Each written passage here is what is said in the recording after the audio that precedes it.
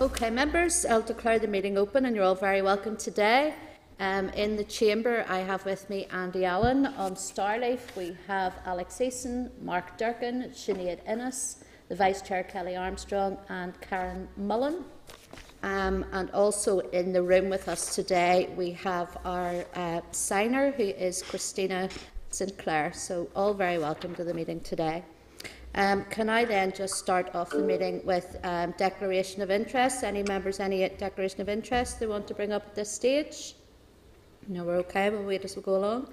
Then I'll go to agenda item 1, which is apologies. Can I then ask members, have they any apologies? Fra, please, Chair. Thank you, Sinead. That's an apology from Fra. Okay, then we will move on to agenda item 2, which is a briefing by the Deaf Campaign Group on the video replay system. Members, there isn't. There was a tabled paper, but that this would have been in our packs. But as we have discovered, we didn't receive our tabled papers. So, but I'm sure that Jeff and Raymond will be able to give us a good overview of the issues that they're facing. I think we have received correspondence previously from them about their issues. Members, you'll also know that last week we were unable to source an ISL interpreter for the meeting through the CPD framework. The committee team continued to look wider for an ISL interpreter and contacted the Register of Irish Sign Language Interpreters and the Irish Sign Language Interpreting Service, which is a government interpreting body. None were available for today to travel to Parliament buildings, although on a positive note, we now have a broader set of contacts that we can use going forward. So it was agreed at last week's meeting that we're going to head today with our briefing. So members content with that, and we'll move into the briefing, yes? Okay. Yes, sir. Okay, then can I ask that the members are taken out of the spotlight and that we bring in Jeff Mawhinney and Raymond Abernethy into the spotlight. And as I said, we have Christina here, who is our signer for today. Raymond, can I then ask you to begin your brief? You will be aware, Christina will make you aware certainly, that our tabled papers of which your briefing was in, we were unable to open. So we haven't actually got your briefing in front of us at the moment. So can I ask you then if you could just make some opening remarks and brief the committee? Thank you.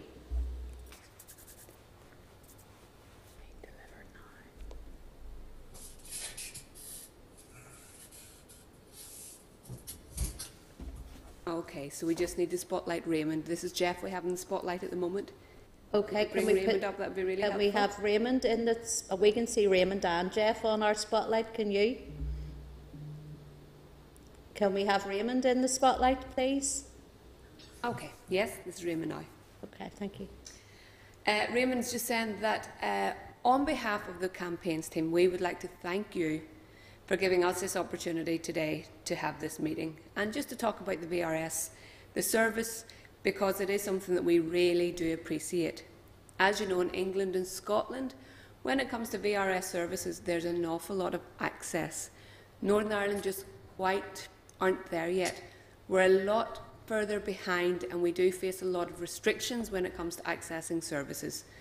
If we look at the likes of mental health, it really is suffering at the moment. We did send through a list of different issues. They actually came up at open meetings we had with the deaf community. We went out to consultation with the deaf community via Zoom.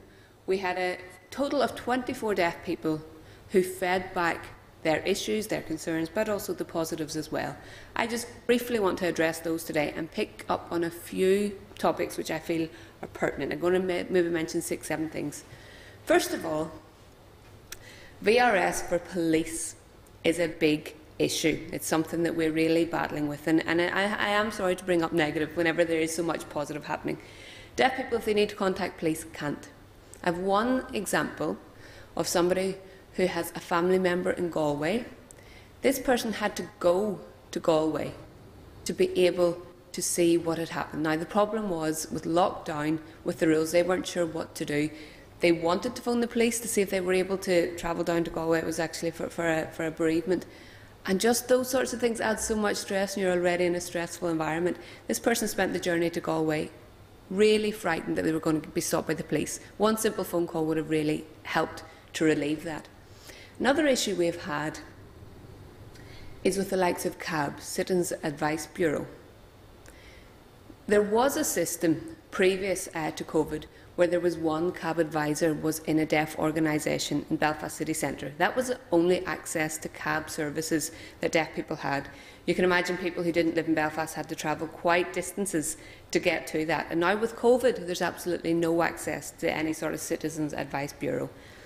So deaf people need to talk about different things, their benefits, maybe work, things like that, but they can't access the services. A VRS service would really help with that. Another issue I'd like to address is access to work. This has been quite an issue. I know in Northern Ireland there are people who run businesses, deaf business owners, and they're having actually to pay for interpreters themselves because access to work won't give them the full support that they need to be able to run their business effectively. And what that means is that if they want to go out and they want to do work or they want to seek contracts, they have to go out to different businesses and they have to do a lot of work themselves, and they can't do that because they don't have interpreters. So they're really having to do probably double the work that other people could do. If they had access to work that allowed them to make phone calls on top of their access to work budget, that would help so much. An awful lot of smaller businesses can't afford to have their own VRS system, so having access to a VRS system that comes from yourselves would be so much easier. Another issue is translation. Very often deaf people have English as a second language, and you know in business people judge you by your English ability. Unfortunately, deaf people cannot use their interpreters to help with this sort of admin work to do some sort of English translation because they don't have enough hours. So if they use interpreters for that, they can't use interpreters for the likes of meetings or work that they need. Mental health obviously is something that's difficult for everybody at the moment. But when we look at those deaf people who are very isolated, live in rural areas, we have to really think carefully about their mental health. These aren't people who can socialise easily or naturally because they're in such isolated areas. The likes of a VRS service for these people would be wonderful. It would be so, so helpful. It would connect people, make them more independent, make them live their lives much, much easier, which obviously whenever you're able to take control of your life and make calls and be independent, it can really help with mental health. Housing. For example, we all have houses, we all need to repair our houses. Maybe you need to get an electrician in, or maybe you need to get a plumber in, you've had a leak or something. Deaf people can't contact these traders, they can't do it.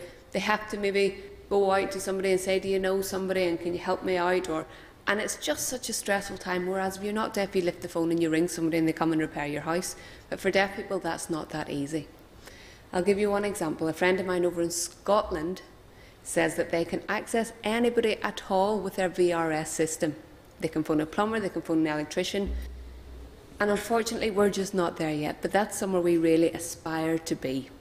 We believe that VRS is such a key service for deaf people to be able to live our lives independently with control, which will have massive ramifications in other areas of life. Now, it's maybe the case that if, say for example, somebody, and I mean these are examples I have, people who maybe lose a loved one, they can't organise a funeral. You know, at these times whenever just your humanity is so important, to not be able to do a simple thing like manage your loved one's funeral is so difficult, and a lot of people end up relying on children, which is absolutely wrong. Also, obviously, everybody pays their taxes. We all do, don't we? We all have to pay our taxes. But the thing is, if you're not deaf, you can lift the phone and you can access any service you want. If you're deaf, you're limited by the services that have contracts, and that's very difficult. We just want to be citizens who are able to live fully and do everything else that we need to do. You know, sometimes if you're hearing and your phone breaks, your life almost ends because you rely on it so much. Well, as deaf people, we feel that too, but we don't have the same access that everybody else has.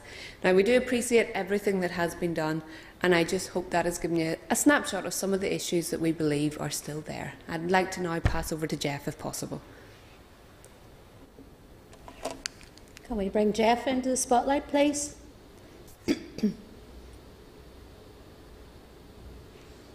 Hello there. Hello everybody. Again, thank you so much for the invitation to be here today. Some of you are maybe wondering, what even is VRS? Essentially what it is, it's how you make a phone call. We use maybe an app on our phone whereby we click into a provider and we have an interpreter on screen. That interpreter then will make the call to that hearing provider, to anybody that we want to call, and they will interpret that phone call. Now, since Belfast City Council decided to take the step and implement a VRS system, there have been a lot more contracts put in place. With coronavirus, obviously, things became very difficult. We appreciate the Department of Communities and Health and Social Care Board for setting up and coming together and funding the VRS. That is probably the first time deaf people have been able to make calls within that area. And it's absolutely fantastic. Unfortunately, though, there's just some areas that need more. For example, people are working from home. They're much more isolated. In the office, you've colleagues around you, you can say to a colleague, could you make this call for me? But people now can't do that because they're so much more isolated. The VRS system is extremely useful for people who are living out in rural areas especially, where interpreters can't always make the journey to their areas. If you look at Northern Ireland and the number of BSL and ISL interpreters we have, and when you map those interpreters, most are living in the east of Northern Ireland, and there are a few around Derry. Now, unfortunately, in the other areas throughout Northern Ireland, there just aren't interpreters there. So if a deaf person has an appointment, an interpreter may have to drive 1 to 2 hours to get there and 1 to 2 hours back. 4 hours maybe for a 15-minute GP appointment. It's not feasible. It's not feasible because interpreters need to earn a living too. It's a difficult situation for everybody. But since VRS now has taken off, deaf people in these rural areas are able to have interpreters via this remote service. Now, again, it comes down to service as well. Sometimes you don't have very good Wi-Fi or very good 4G in a certain area, but hopefully that's something that will now start to improve. So there are so many positives to the VRS service that we've had in place up until now, and deaf people are very appreciative of it. There are other areas, I think, and they are mentioned in the report, that need improvement. In Scotland, for example, there's one provider where you can make any phone call whatsoever. It's not extremely expensive because whenever you look at the number of people using the service per call, it's actually very reasonable. Also, it's making much better use of the pool of interpreters that we have. Rather than interpreters maybe being used up for an entire day for 15 minutes appointment when other people can't get access to that interpreter, VRS means that interpreters can be used much more effectively. It can cover many more appointments within the same time frame. Also with ISL, we have very few ISL interpreters, and this is a way of utilising the ISL interpreters that we have. I'm not saying that this replaces face-to-face interpreting. There's still a place, and a very important place, for face-to-face interpreting. But also VRS can be used in many areas that interpreters have been going out to now where that's not necessary. So it's a very, very effective way of using it. Now, it is the case that it's not a magic wand. VRS won't solve all the problems we have around appointments and access and issues and that. But just as Raymond has said, it can be very helpful. And you know, very often, say for example, if your phone breaks or if you get cut off your phone, your life, you feel like you're cut off from society. And deaf people are the same. Our phones bring us into society. It's how we connect, it's how we be. So our phones are so important to connect with family and friends, and it is really important. And you're maybe thinking, why not use email? You can always email, can't you? Well, we can, but remember, deaf people generally have English as a second language, which means they're limited in how they can express themselves via email. Raymond has given some examples where he has spoken with his MLA in his area, sent through an email, the MLA received it and didn't understand it. Sent back saying, what is this? And And it's the case that just causes communication breakdowns, and that's because that is over English. And you can imagine if you're working in your second language, you're not going to be as fluent as you would be in your first language. And the problem is then, maybe deaf people, it's just a linguistic thing. In order to get our point across, we may use language that isn't as colourful, isn't full of modality, which you would normally do, and some people might think it's a bit blunt. And that then ruptures relationships. Do you know, if you go to another country and you try out your Spanish or your French, sometimes you feel miserably, and sometimes that's how deaf people can feel too. So, in a snapshot, what we feel is really, really important is that if we could adopt something like the Scottish model for VRS, we have included all that in the report, and I hope you can access that. In Scotland, there's one provider, and a deaf person only has to contact or use this one app or provider, and they can phone anybody that they want to. We would love to see this for both BSL and ISL interpreters here, and we will take any questions if you have any. Okay, thank you. Thank you very much, Jeff, and thank you, Raymond, for your presentation today.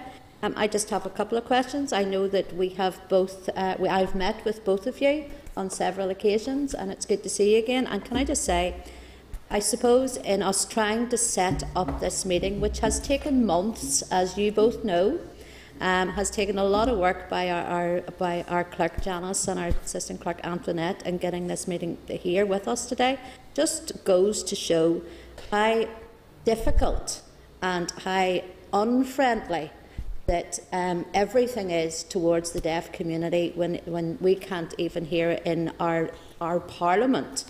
Not that we can't, but we've had great difficulties here in our Parliament setting up this briefing in general.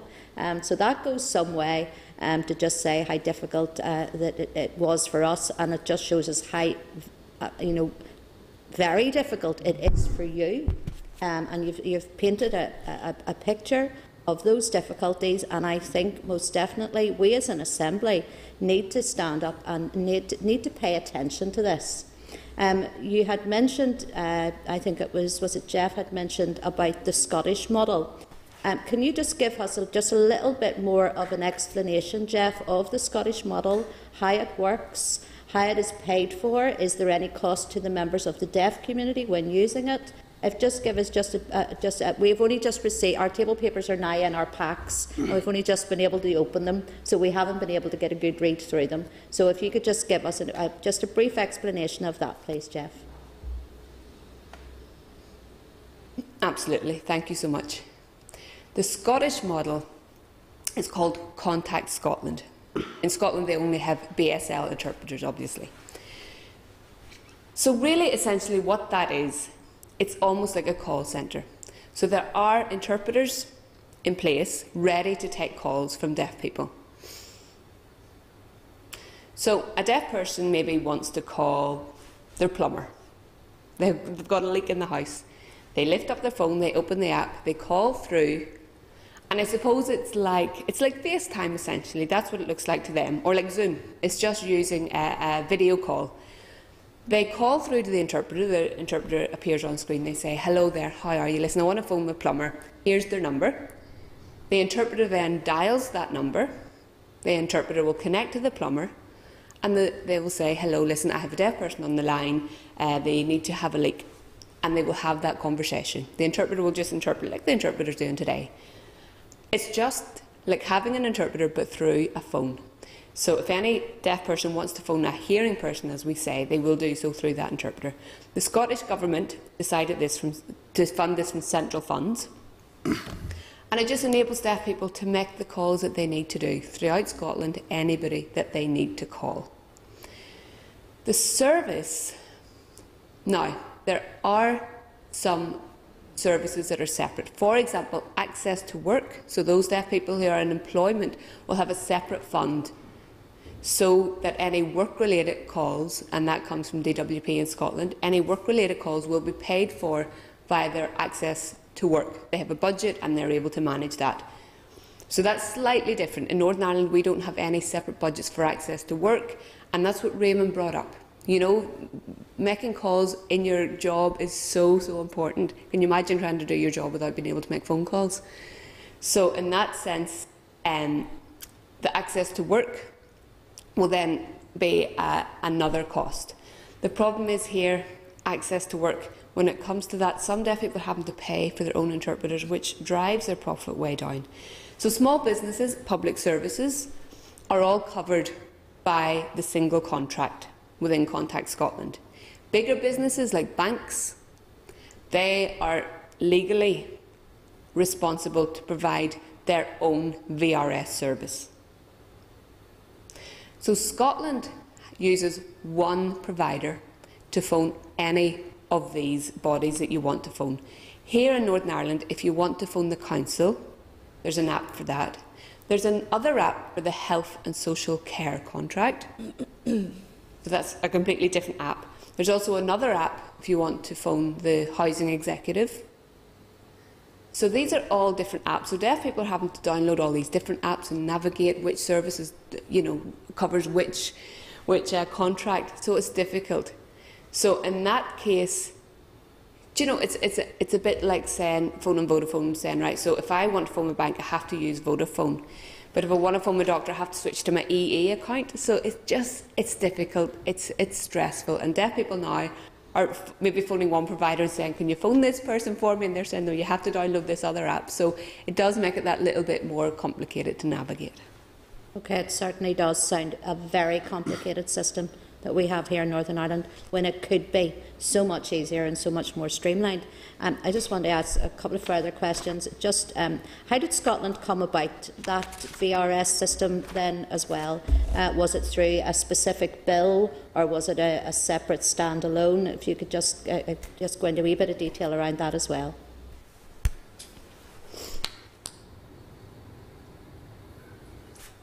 Jeff?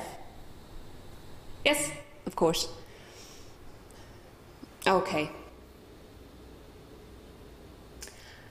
When it comes to that and how that came about, the Scottish Parliament had been lobbied by deaf organisations in Scotland. What happened there was, this must have been, I'm not exactly sure which department, that's just left me right now, but I know the likes of Tommy Macaulay from your own department. He works within the language team. He has a connection with that department in Scotland. So Tommy would be able to give you more about the detail around that, because he obviously knows a lot more about that and he knows the ins and outs. How it actually came about, I wouldn't have that level of detail, but I do know it started back in 2013. That's when the decision was made. Then 2014 it went out to tender for the contract. Then it began in April 2015 and has been running since, very successfully. Okay, thank you. And I've only just got a couple more questions before I bring members in. And by the way, I only have Kelly waiting to ask questions, so if any other members want to ask, can they please raise their hand.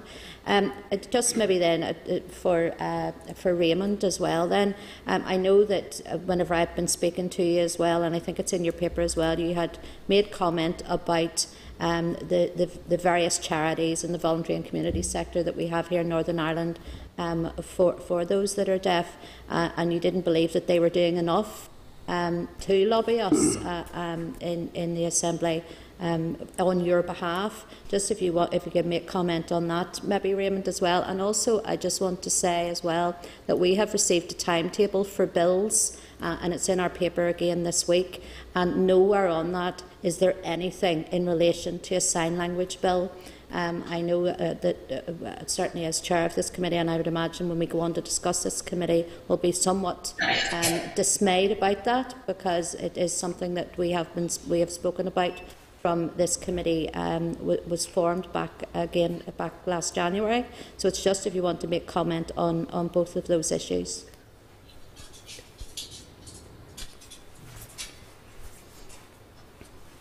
Okay, Raymond's going to comment. Actually, Jeff said, I just want to, before I do pass on to Raymond, just say, and just say this first of all, that When it comes to deaf organisation, I don't think it's I don't think it's fair to say that they haven't maybe done enough on our behalf. I don't think that's a fair statement. The deaf organisations have priorities, and those priorities very often come from London because they're national bodies. It would be lovely to have a local solution, or a bit more flexibility, or to have some more local responsibility for those organisations. It would be lovely if they could be given that autonomy. The problem is they are national bodies who set the priorities, and very often it's hard to do anything around that.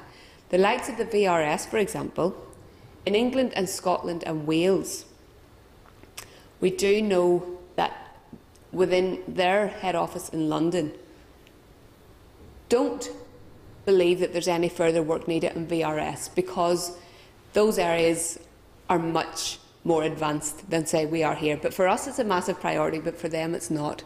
So that's just an issue. It's not so much that they're not doing enough for us. They are governed essentially as a national body. We have very different priorities. So whenever it comes to the Northern Ireland office, they're taking direction from those national bodies, which maybe don't have a full understanding of the issues here. So it's more about governance, it's more about operations. And the problem is the voice of the staff in Northern Ireland. Northern Ireland is going to be quite a small branch of these larger companies. It's very hard for their voice to get heard. Sometimes it does get drowned out with those bigger policies and procedures. I think that's maybe more the issue. Raymond, do you want to comment on anything? Now Raymond's going to speak. Can we bring Raymond into the spotlight? There we go. Okay. Just if we do have any issues here in Northern Ireland, we do like to go to a deaf organisation. They will then say, well, we have to then go and bring this up nationally. Another thing is maybe we want to do some lobbying to the government about specific things, and they're saying they can't. Maybe there's a conflict of interest because they're funded by a certain body and they feel slightly destabilised doing that, which is why we set up an impartial campaigns group, so that we can do that. We are not a charity, we are an impartial group of volunteers who are not compromised in any way, which means we feel freer to speak and campaign. Okay. We move on then, is that okay? Hold on just 1 wee minute. Okay. Just to remind members that Christina will need to repeat members' questions back when going to a member. Okay, that's all right. Can I thank you, Jeff and Raymond, for being with me today. I'm going to now open this up to members, and first of all we have Kelly. Can we bring Kelly in? There we go. Hi, thank you. I won't sign any further because my sign language classes have been delayed thanks to coronavirus. I think Jeff can't see. Sorry, no, Jeff can't see. Oh, Jeff can't see the interpreter. Okay. Are we okay again? You okay, Kelly? Can you see now? Yeah. Yeah. Thank you. I'll repeat, I'll not sign any further because my sign language classes have stopped due to coronavirus. Oh, no. 1 moment, Kelly. Sorry. Go ahead, Christina. I don't think the gentleman can see me. Okay, yes, they need to be able to see Christina, so can we bring Christina into the spotlight? Yeah. There we go. Can we try again, Kelly? I'm sorry. Go ahead, Kelly. Yeah. Can Jeff and Raymond both see? Yeah, they need to, No, they need to see Christina only, because Christina is signing to them, so they'll not necessarily see you or anyone else. They need to see Christina. So if we can just have Christina on show, please. Right, Kelly, go ahead. We'll try again. I will check again. Can Jeff and Raymond both see the interpreter? Yes. Yes, there we go. Jeff's Jeff? just saying, sorry if he could interrupt. Yeah. Oh, that's yes. us now. Yes, that's us now. Okay. At last! Thank you for your patience. Oh, and it's gone off again. It's gone off again. I think Raymond's it's gone off something to do again. with our system. Can I just, we need to make sure that the signers can see Christina, or sorry, that Jeff and Raymond can see Christina at all times, no matter who is speaking. So can we try it again? Jeff's just saying, is there any way we can use the twin spotlight? There we go. Jeff knows more about this than any of the rest of us. If we can use the twin, or do we need to pause for a few moments, or what's...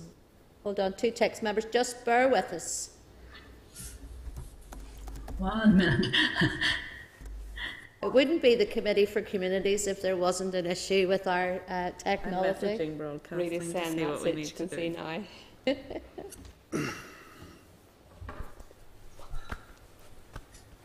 Jeff saying that's it. That seems to be okay Oh, now. there we Raymond? go. We've Yep. got everybody on Great. screen now. Good stuff. Well, we'll give that a go. That's great. Okay, go ahead. Sorry, Kelly, go ahead. Thank you for your patience. And this is one example of how technology... Oh, it's gone again. It's gone again. Bear with us. We have problems every week with our technology, so we're well used to this. Oh, is that it? I don't know. Yeah. The repeating of the questions is so that broadcasting can sort out. I can't hear you. Go ahead. Sorry. The repeating of the questions is so that broadcasting can sort out, you know, we'd have in the frame. But if we've got everybody in the frame now, we're maybe okay. Well, we did have everyone in the frame, but it's gone again.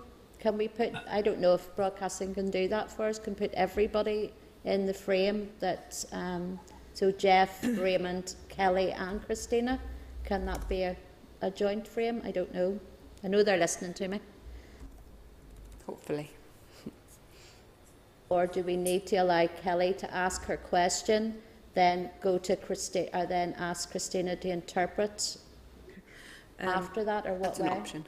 Broadcasting has said that the witnesses need to go to their layout view at their end. Okay, witnesses, so Jeff and Raymond, can you go to your layout view? And I would assume that would be for the layout to have everybody on screen. To change to grid. Change to grid. Thank you, Kelly. I can see. Drop down from the top. Layout. And grid.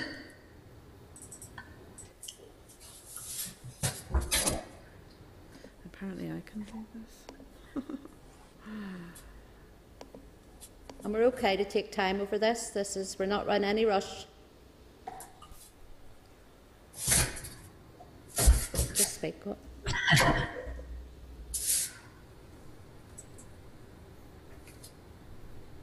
Will we pause for 2 minutes just to we have a conversation with Pi, who are coming in through the back door as we speak. Members, I'm just going to pause the meeting for a couple of moments. I'm just going to go off here for a couple of moments. Is the Northern Ireland Assembly Senate Chamber programme sound?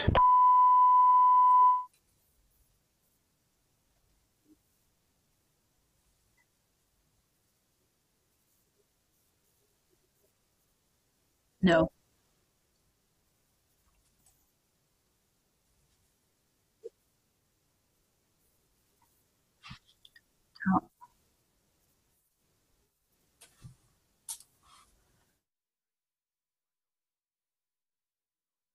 Assembly Senate Chamber programme sound.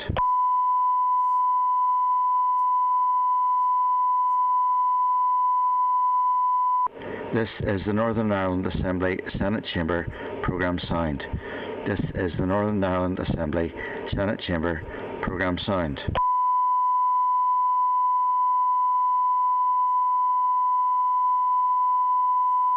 This is the Northern Ireland Assembly Senate Chamber programme sound. This is the Northern Ireland Assembly Senate Chamber programme sound.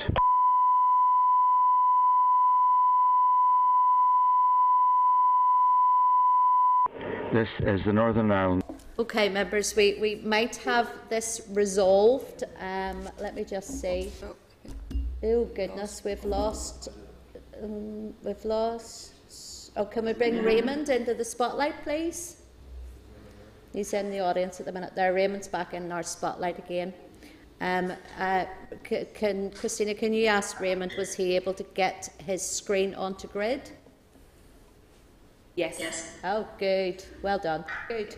So we can go ahead on the grid format and we'll try that. If that doesn't work, the way we're going to do it is the members on Starleaf will ask their question. I will then repeat the question, and that brings the cameras back into the Senate chamber. But we'll go first with the grid format. So again, Kelly, please go ahead. Thank you. Thank you for your patience. I use this system on a regular basis to lip read. Oh, Raymond having problems? I use this system as a regular basis to lip read, so I can have a small consideration of how difficult it is for you. But thank you very much for your information today. It's very valuable. I have 3 questions. The first one is, during coronavirus,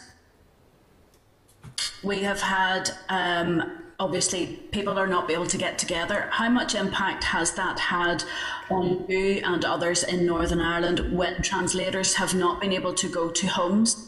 And when the rest of Northern Ireland has developed using Zoom and other online platforms, how has this impacted when translators cannot be provided for yourselves?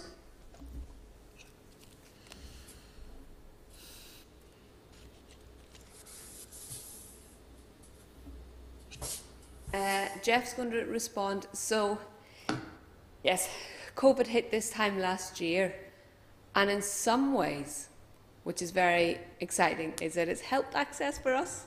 So before deaf people in Northern Ireland couldn't phone their doctor, they couldn't phone through to their hospital. They were constantly having to go to their doctors to make a doctor's appointment. Thanks to the contract that was set up, now there's a VRS service, and deaf people's lives have been transformed by this access. There are other areas that are difficult, and that's maybe the case where deaf people can't go out and socialise, and it's the case also that they can't even speak to their neighbours or anything like that, or if they want to ask somebody about what's going on, their neighbours, you know, we're all a bit frightened of each other at the moment, aren't we? Now, also, which you did mention there, Kelly, about lip reading. You'll understand how difficult lip reading is when there's masks, or when people are standing at least 2 metres apart. So yes, there have been actually some really nice things that have come out of COVID, but also a lot of struggles, a lot of difficulties.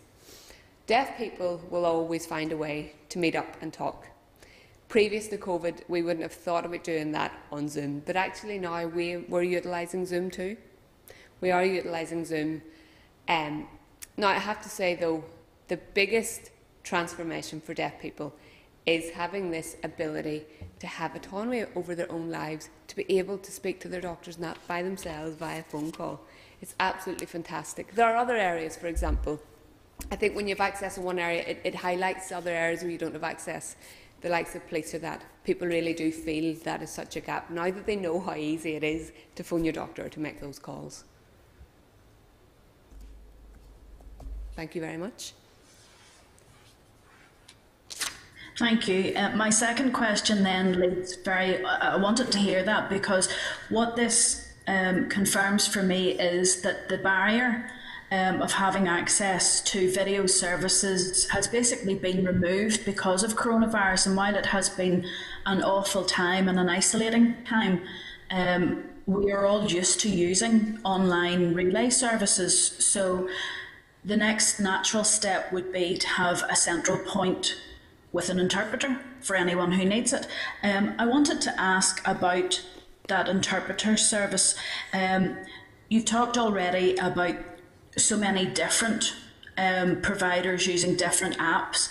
We have the text phone system, which is one phone number that you can add on to anyone's phone number, and you can have text phone, that relay service. Is that how it works in Scotland, where it's a number that you attach to a phone number or before a phone number, so that the person can access that one service?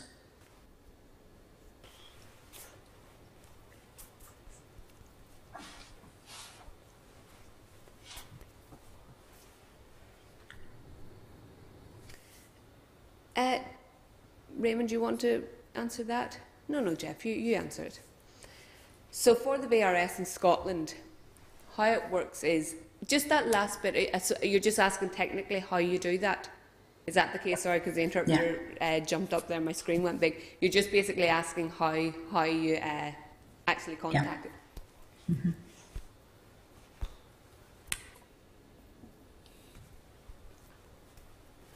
Okay, absolutely. Great question. Let me see.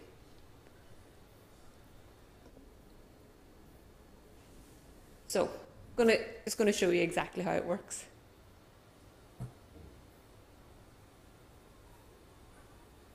So, you have an app downloaded on your phone. And have some of you used FaceTime? I'm sure you have.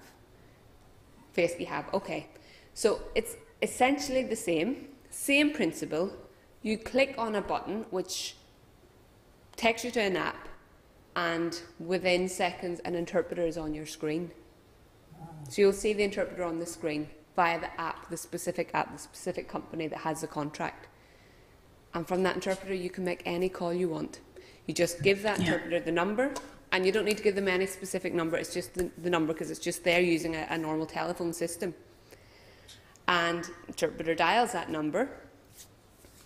And essentially then what they do is, the interpreter will have their headset on. So this is what you see. Kind of a blue background, the interpreter has their headset on, and the interpreter will call through, say, I'm a sign language interpreter, I have a deaf lady on the phone who wants to, if it's a plumber, make an appointment with you to see if you can come out to my house. That sort of a thing. It's that easy. It's that easy. So we have an interpreter now, Christina. Can you imagine? Essentially, this is a bit like VRS, because we're both in our homes, Kelly, and we're going through a central interpreter. It works very similar to that. The only difference is obviously you're phoning the interpreter. So you can phone the emergency services, you can phone anybody in Scotland, and it is fantastic. I know in the likes of France and America, they use the very same system for lip speakers as well, which is really helpful for those people who do speak but can't hear the phone. So there are so many things that you can do within this technology. If you're a deaf person who likes to speak and use your voice, you can still use your voice, but lip read the lip speaker and go through it that way rather than using an interpreter. It really is quite fantastic. A lot of potential. And a lot of barriers have been overcome, thank goodness. One of the barriers that I would be concerned about is, we see it currently within our school system when the children, whenever they go to have a class online, that because of data protection, the teacher may not be able to be seen, and the child, especially if they're in their bedroom, they shouldn't have their cameras on. I was just wondering if that was a barrier, but how you have described the system means that that's irrelevant, so data protection shouldn't be a problem. Has that ever come up in any of the other GB nations?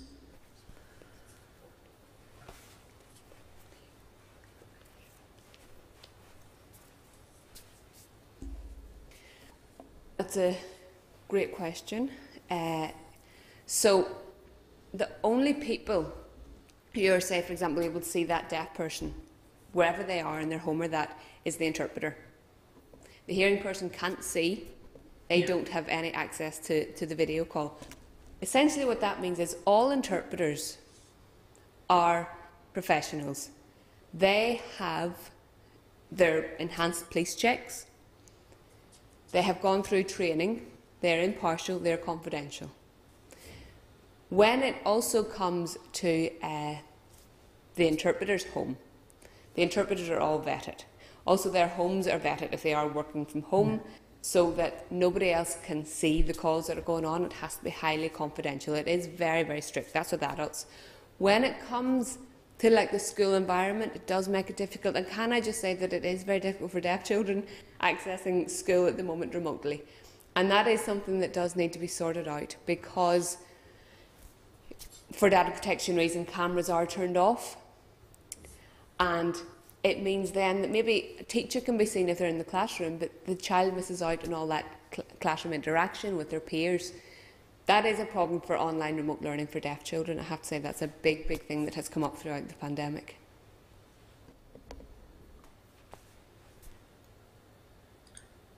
Thank you.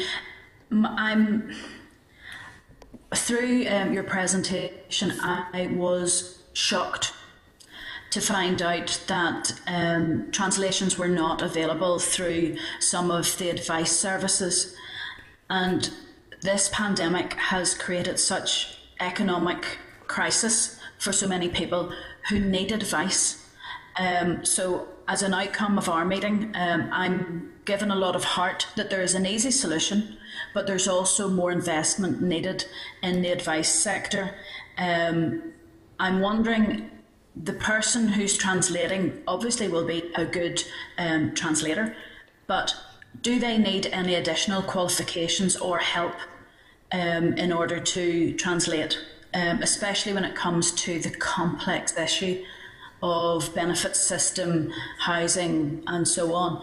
I believe that the way that the system works shouldn't require that interpreter to have technical training, but do you think that there would be any other assistance that we should be investing in for interpreters so that they can cover the whole range of advice and help those advice network people to translate for them?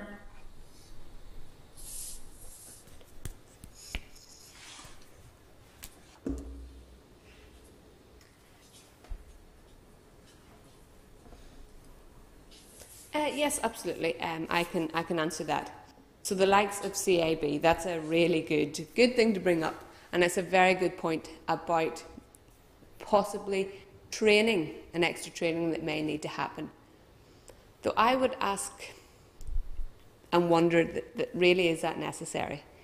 It's probably not. What may be a great investment is that you would train up some deaf people to become CAB advisors. In England, for example, there are at least 12 people who work in CAB, and they're advisors. They're deaf advisors. They work and cover the whole of the country for deaf people, and they are deaf. So you're giving deaf people employment opportunities there, but also you're not needing then interpreters and all of that, and that direct communication is fantastic. So when it comes to training and that, interpreters are trained, they're professional, but it would be wonderful to see some opportunities for deaf people within this, because why could a deaf person not be an advisor? Raymond. Yes, and it's not only the likes of Citizens Advice Bureau, it's different helplines as well. There's a lot of helplines out there that people access, and it would be wonderful if they could be a bit more accessible via VRS. You know, there's Lifeline, these sorts of things which don't have VRS interpreted services within them. Just one more thing, just very briefly. My son lives in France, and he told me recently that in France, in hearing call centres, deaf people are actually employed and trained up to work in a call centre. So if you need to call through any call centre or helpline, if a deaf person comes through the line, they get transferred to the deaf person. And I just think that's a lovely system. And do you know what? It makes so much more sense. Because just think about it. There are different languages employed in these companies, and why would you not employ sign language as well? I agree. One last thing just to ask, you mentioned access to employment. So if someone uses sign and they're a business person, I just wonder, the current access to employment level of funding, is that a case that the funding is not enough to cover all of the aspects of translation within the working life, or is it that access to employment is not available for people who need sign language interpreters?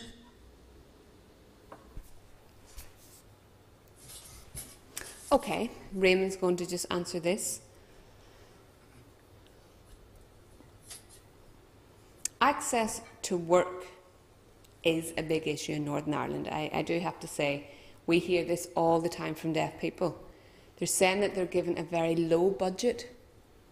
I know one deaf person, they live here in Northern Ireland, they have been asking and asking for access to work for their work, and they're just saying, I think they're given maybe 2 to 4 hours. They moved to England to get a job because they get a full-time interpreter alongside them. 4 hours. So that, or else they'll maybe get up to 30 to 40 hours a week. So that's wonderful. Wow. So you can just imagine the opportunity you have when you don't have an interpreter, when you can't communicate with anybody in your workplace. It's so difficult. So a lot of people who are business people or who work in slightly higher profile jobs will move to England because they cannot do their jobs here with a level of access to work. They will have no chance of being promoted because they cannot do their work as effectively if they don't have communication. So what happens is they go to England because in England access to work is much more generous. They're given what they need in England. Here it just seems to always be a battle for some reason. Yeah. I understand, and you have explained it so well. That's me finished. Thank you very much for all your answers.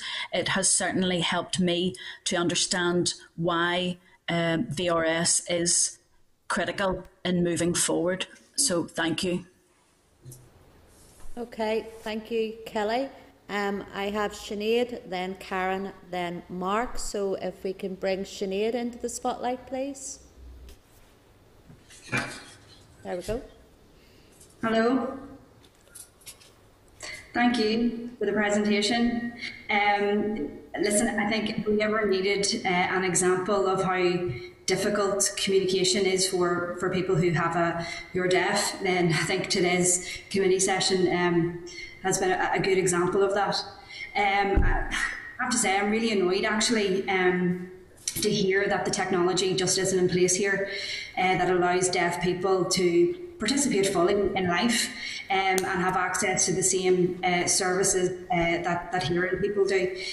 As we said at the start of the briefing, we only got the table paper with your briefing as the meeting was starting. But I see from a quick look at it that my own council area, which is Newry Morningdown, isn't listed as one of the 5 councils that is currently offering access to a VRS system. So I suppose being parochial, if Newry Morningdown, if my local council wanted to offer that service, how did they get the ball rolling on that? Where do they start so that deaf people in Newry Morningdown can have access to VRS and have access to the services provided by our local council?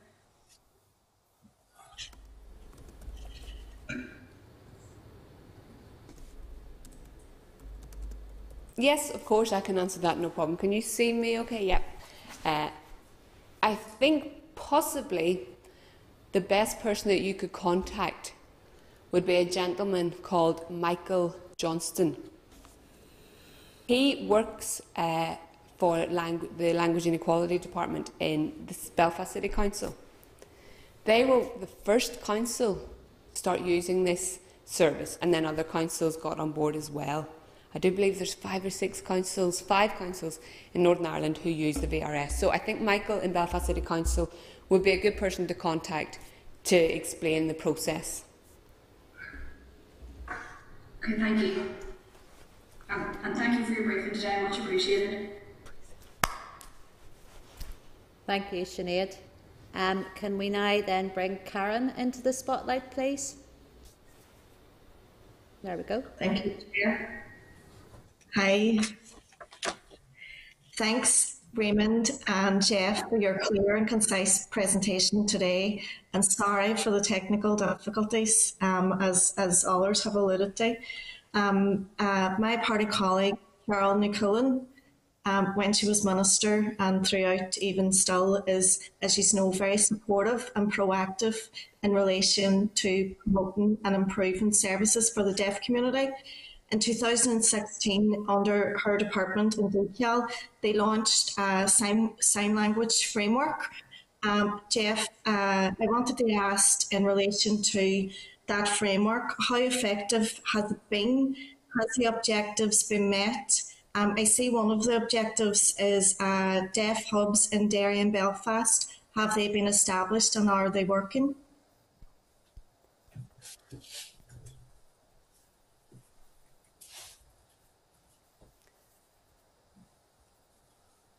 Okay, so on the deaf hubs, I can answer that absolutely, yes. And interestingly, Carol, your colleague, has been wonderful, and at the very start we thought this would be in the remit of health, and then obviously Department for Communities at that time, they then started to take the lead. There were, for example, 3 benefits that were covered by a VRS, and that was it. But now all the benefits now have access to VRS services, which is fantastic. And whenever you're talking specifically about the framework and the deaf hubs, from what I am aware of now, I am not completely sure about the situation now, but at the moment there's a lot more discussion about this. And I know up in Derry there is the Foyle Deaf Centre, and it's up and running. It may be the case, though, that can in the future become a hub. Within Belfast, I believe there has been no work or no action around that. There's been nothing done. Maybe it's still at a discussion phase, but from what I know, there's been no movement whatsoever on that. We do know that Hands That Talk, who are based in Dungiven, they're a deaf organisation, there has been no movement there. So I just am aware that there hasn't been anything done centrally around any sort of hub or that. Down in Fermanagh and Omagh, everything there is very much more independent. The Foyle Sign Language Hub, they're independent, they aren't really led or funded by the government, or they wouldn't really constitute that sort of a hub that's in the framework. Thank you both for that. I know of the great work of both of those organisations, but I also know of the struggles they face in relation to funding, very short term, year on year as well, Jeff and Raymond, so that is something that needs to be rectified. And I suppose in relation to, you spoke of the many improvements, but still too many gaps in relation to access to services and everyday life issues that deaf people face, and particularly, very, very relevant, you highlight in relation to our children, access in school, very, very difficult at the minute for those. And a year under the pandemic, I just find it shocking that we are still talking about that and it wasn't put in place immediately, that support. I just really hope that there has been lessons learned from that, Jeff and Raymond, and we pick up. Certainly for myself, you talk very much there about the Scottish model. I will follow up in relation to my other party colleague, Deirdre Hargey, because I also know that she has been very supportive as well. And I know as a committee here today, we will read the briefing paper that you have provided and also follow up. But once again, thank you both for attending today. Thank you. Okay, thank you, Karen. Thank you very much. Can we bring Mark into the spotlight, please? Good morning. Thank you guys for your presentation, and thank you also for your patience and perseverance. Many of the questions now have been asked by colleagues on the committee, but I'm just maybe looking for a wee bit more detail in terms of the Scottish model. Have you any, like it's funded centrally? Have we any idea of the cost of that? How much government support goes into it? And have any costings been done on how much a similar model would cost here in Northern Ireland? Yes, absolutely. In 2015, I do believe it was about 330,000 a year. Since then, I believe, now I'm not sure about the exact costings because I'm very much out of the business, I'm out of the scene. I don't know exactly the detail. I did try to find out, but I wasn't able to for today. But I do hope that maybe one of your staff, one of your officials can access that information. But back in 2015, I do know that was the cost. And I think it's obviously sensitive, it's commercially sensitive, which is why I wasn't able to access it that easily. And Raymond's saying if he could just come in. Mark, it's maybe good to contact somebody within Scotland, but also in Dublin. In Dublin, Iris have the system as well. It's quite. We're maybe talking about quite a similar system to Northern Ireland, and also it may rectify some of those problems that we have around shortage of ISL interpreters. If we could be accessing and working in partnership with a company like Iris, it could really transform access for ISL. Jeff wants to just come back in if possible. Okay, thank you so much, Raymond, for that. That's absolutely true. We did do consultations with people. I spoke to one person in Omagh. This person is an ISL user and has said that they phoned through this, they needed a passport renewed and they weren't able to make contact because there's no VRS in Northern Ireland for the passport services. So used then Iris in the south of Ireland and got through and was able then, it was an Irish passport that she was applying for, was able then to get that. So that's why we can see there's also lovely opportunities for partnership as well. So Iris have been running this VRS, it has been up and running, it's very successful. So there may be a way of somehow for Northern Ireland using that contract and working with them to try and increase our Irish Sign Language interpreters. For any BSL users up here, we already have a great pool of interpreters who are working within the Health and Social Care Board contract. That's a resource that can be built upon, there's already capacity there, and I don't think it would cost a lot more to up that service to increase VRI services. It wouldn't cost a lot more than maybe what's been paid now. Yeah,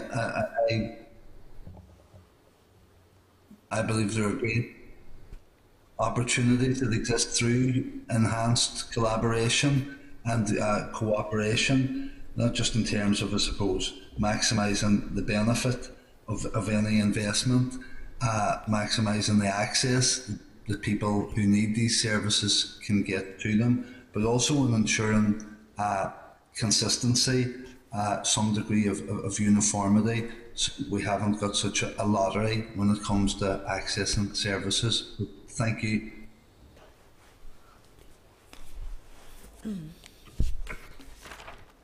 Okay, thank you, Mark. Can I then ask that Alex be brought into the spotlight, please? Hello, thank you, Jeff and Raymond, for your presentation. It was really good to hear about the issues that the deaf community are having.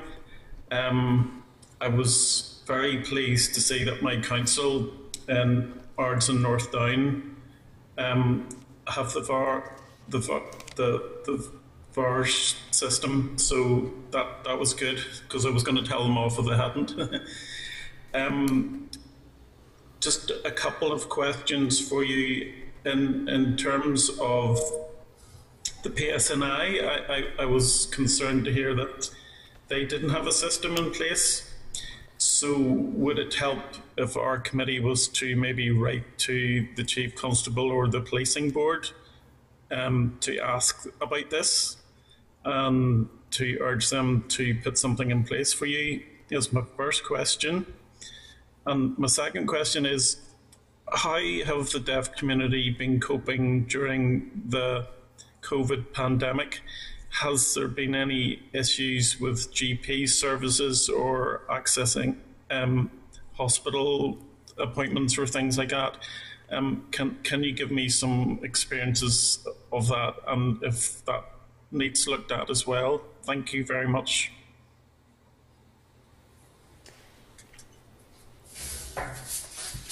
Rita's just going to comment on this, Alex, please. Yes. Whenever lockdown started, there was real panic within the deaf community as to how we would contact those in the health services, because we couldn't go into GP surgeries, for example. There are stories where people went up and were ringing the bell to try and speak to a receptionist, and the receptionist was shouting back, and trying to say, you're not allowed to be here, and deaf people were saying yes, but we need to try and make some sort of appointments with that. So it was very, very difficult, and deaf people were being chased from their GP actually, and we're trying to say we need to make appointments and we need to speak to our GPs, and it was very, very stressful. We weren't allowed in to see doctors. It was quite traumatic, I would say, quite traumatic for the deaf community. And that's what it's like now with the police, because we cannot contact the police. Now, whenever the Health and Social Care Board set up the contract with Interpreter Now, our lives were transformed. Such a relief to be able to now access anything within that remit of the health and social care.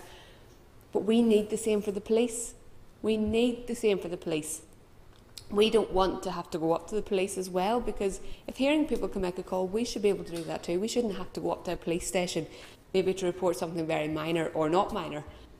And if you have to contact the police anyway, you're maybe in a difficult situation, and this just adds to the stress. And also, who wants to go into a police station if they don't have to? So it's about giving us our independence so that we can do what we need to do without having to rely on anybody else. I suppose it comes down to protecting our privacy and our dignity as well. And say for example, if I want to speak to my bank via VRS, it's lovely because I can go and do that without having to ask somebody to make a call for me and to know my business. We all do deserve this. We all do deserve this. Now, I have to say, at the beginning of the pandemic, it was a very difficult time. There was just so many restrictions and we had no access. But now things are slowly improving, but we want to see that filtered out to other services. Jeff's just saying thank you for that, Rita. That's very, very helpful. And it's just what Rita said there at the end that's so important to pick up on. And Alex, just as you did mention there, you would be keen to send through some sort of correspondence to the policing board or the chief constable. We would really appreciate that. That would be fantastic if you did. And you're saying it is like a postcode lottery. Some things have access, some things don't. It's difficult. It really is difficult. So even if we set up the police, that would be another very useful contract. There's still services that don't have that. What we would love is an approach where we just try and get a service that gives access to everything at the same time, because in doing that it's much more cost effective rather than paying out all these different contracts which will add up to a greater total than one service, one point of contact where you can access similar access as what you can do in Scotland. And also it's the case that deaf people are saying, well, what does and what doesn't, and what apps used for this, and who do I phone and how do I phone this? One button to give you access like anybody else has is such an excellent solution. It's cost effective, but it's also transforming for deaf people's lives. Rita just wants to say something else, if that's okay.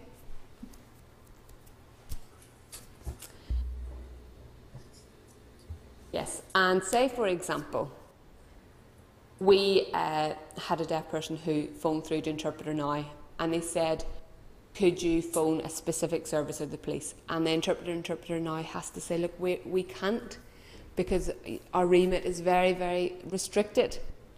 And then the deaf person will say, well, how can I phone them? And it's very hard for the interpreter then to say, well, you can't. It's very, very difficult.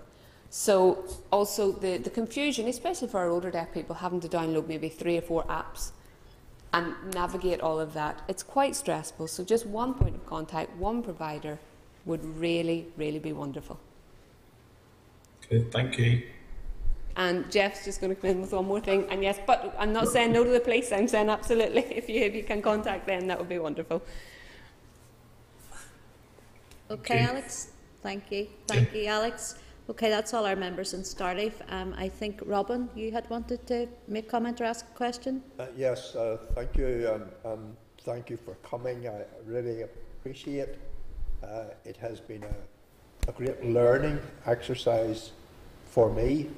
And indeed, I think there have been many valuable suggestions that have been made by members over the course of this meeting. I do want to, and I think coming here is a good thing, but it's even better if we can get actions such as have been suggested by Alex. And I do want to see if we could agree with you, or via the chair, that we as a committee could follow up on your behalf. And there were several points made which are disappointing, that Northern Ireland's place within the national bodies is perhaps not at the appropriate profile that you think it should be, and I'm sure that we could agree with that. Whoever the Westminster minister is with that responsibility, with the permission of the committee and through the chair, I think it might be appropriate for us to write to that minister and highlight Northern Ireland's case within that national body. I do think there is also a case for a very serious look at the Scottish model that you have outlined, and whether or not Northern Ireland should not be on a par with the Scottish model. And I feel certain that the Minister would lift that item. The Northern Ireland Minister, Communities Minister, would lift that item. And I certainly think we should seek, via the Chair, to clarify the amount of money that Northern Ireland is putting into the community's budget for this activity. And now is the time to argue the case for the budget for next year. In terms of, I think there's also a need for Communities Minister and the Health Minister to actually communicate on the issue and decide how they can both take the issues forward. And really coalescing, if the Chair and the committee agree, I think we've tried to map out a route that is, hopefully, would be helpful to the deaf community. And I would finally like to just say that if we do this and if the committee agree to this, then in 6 months' time we have an update to look at what progress has been made. Again, thank you.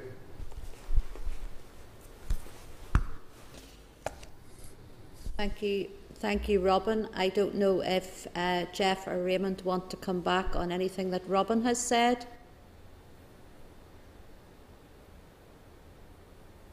Jeff just wants to respond, please. Just what you have said there is absolutely clear, concise, and it's wonderful. It's excellent. I would like to bring in some context to think what each of the council pay for their contract, to think what the Health and Social Care Board pay for their contract, to think what the Department for Communities are putting into the contracts. If you add up all of those, you may see that it's maybe even more than what a central service with access to everything would cost. Now, I will also say that 6 months is a great time frame. The other thing I would say is, as Raymond has said, the Deaf Campaigns team are happy to work with any officials now. If we can make this process easier for yourselves, we're happy to lend whatever support is needed. Very happy to do so. Okay, thank you very much, Jeff. I just want to wrap up this meeting for today, and I think Robin is absolutely right. I think all of the members would be. Sorry, Chair. I just see Raymond just. Sorry, Raymond. Say yes, there. Apologies absolutely. for that. Apologies. Raymond just wants to say that the campaigns group, we have been funded to do different activities. That funding ends on the 31st of March. My question would be, is there a way that other money could become available to keep this group going Unfortunately, the funding does come to an end 31st of March, but we really see value in what we do and the different projects we do. I have to again reiterate my thanks to yourselves for having us here today.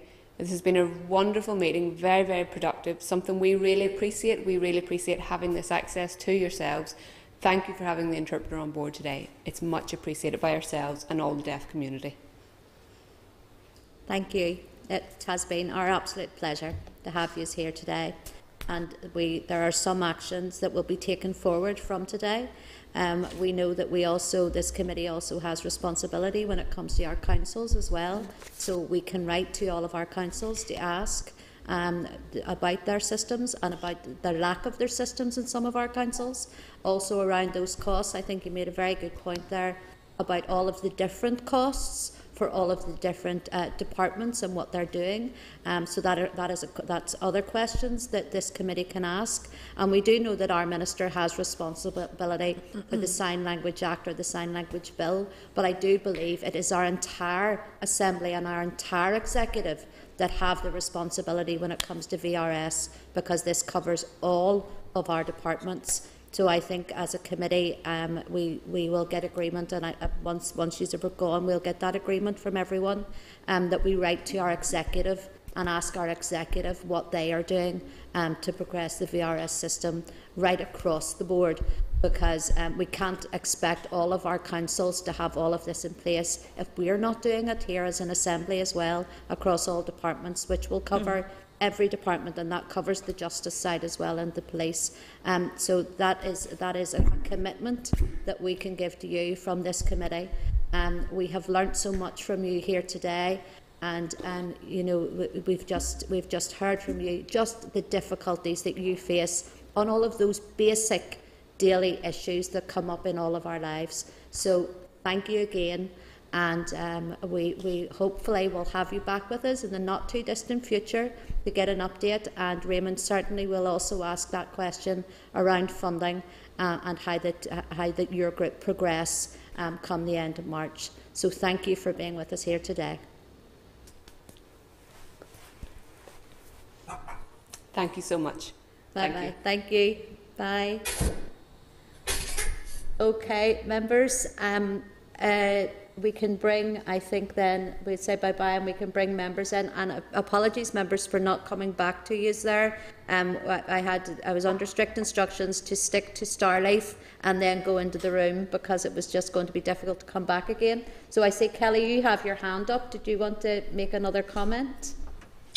I was just going to say, following that presentation, Chair, I think it would be useful if we actually asked the Minister for Communities the point that was made about advice services and the provision of VRS. I know that the advice services money is going to be extremely tight given the number of calls that they are fielding.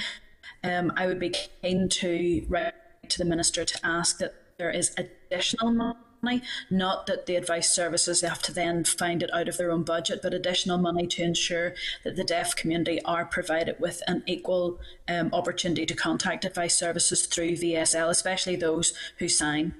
Yeah, and I thought it was a really good point as well that was made, that we shouldn't be training people up in sign language. We should be employing people from the community because they know more than anybody the issues that are faced there. So I think that is something that we need to follow up on as well. Are members content with what I had said at the end of there, that very much this is an entire executive, an entire assembly issue, not just for our own minister or for the Minister for Health, albeit a lot of it falls under them? Are they happy enough then that we write to the executive to ask about to further this issue? And I think it's another one of the issues, members, if you're in agreement, that we don't allow it to slip off our table. We've heard from today, and yeah, it really has brought home to me, which I know it will have with all members, just the difficulties these people face. So we're happy enough then with where we are, yeah? Yes. Sorry, who wants to speak? Chair, if I could just come on there on Kelly's point around the advice sector, it was something I was going to raise, and I do agree with Kelly, but regardless of whether there's extra investment or not, when contracts has been given out for funding, this should be part of it. It shouldn't then have to wait for extra funding. I know we're in a situation at the minute where we're going forward for a new round of funding, and it's certainly the time to put it in. But it should always be factored into contracts for funding that is going out in the future. Just if we could add that. Thank you, Chair. No, I think that's a good point as well. Alex, you wanted to make a point also? Yeah, can I just check, can we still write to the police as well? Just as well? I'd be happy with that. Yeah, and I agree with everything that's been done as well. Yeah, and I think it'd be worthwhile for all of us to speak to our own policing board members as well, to highlight the issue. Members, I forgot to thank Christina, who has already left, for the excellent work that she has done here today. So on behalf of the committee, can I thank Christina, and also thank you again to Janice and Antoinette, who I know worked very, very hard, and also our people in PI, because this has not been an easy, and it should be easy. This shouldn't be a difficult thing for any committee to have to do, but we've had to jump through hoops, and we've had, unbelievable the amount of work has gone in to have this session here today. So a big thank you to everybody that's involved. Members, with your permission, I would like to just take a short break while we just prepare for our next witness session. Thank you. Chair, sorry, before that, sorry, Robin. You're sitting way over to my side and I can't see you. Maybe that's a good thing. Chair, whoever the Westminster Minister is with responsibility for this, I just want to check that he or she is on the list for communication. Yeah, we've got that down as well. Okay, members, very, very quickly, and we'll be back with you shortly. Northern Ireland Assembly, Senate Chamber, Programme Sound.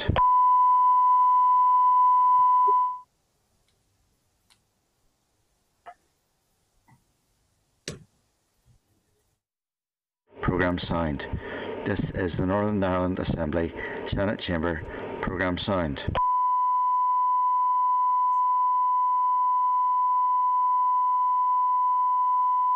This is the Northern Ireland Assembly, Senate Chamber, Programme Sound. This is the Northern Ireland Assembly, Senate Chamber, Programme Sound.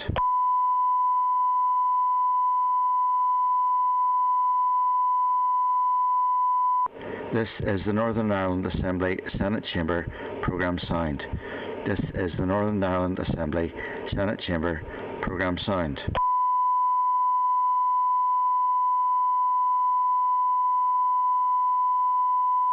This is the Northern Ireland Assembly, Senate Chamber, Programme Sound.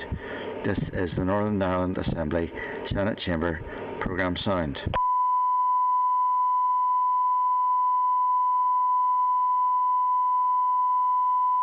This is the Northern Ireland Assembly, Senate Chamber, Programme Sound. This is the Northern Ireland Assembly, Senate Chamber, Programme Sound.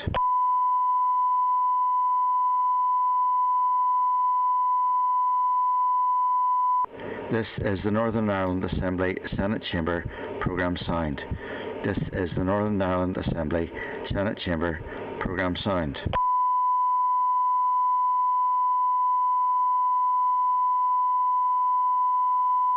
This is the Northern Ireland Assembly, Senate Chamber, Programme Sound. This is the Northern Ireland Assembly, Senate Chamber, Programme Sound.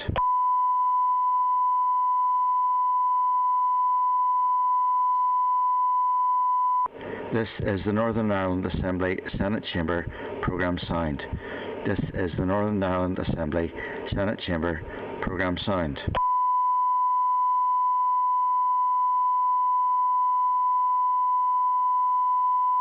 This is the Northern Ireland Assembly, Senate Chamber, Programme Sound.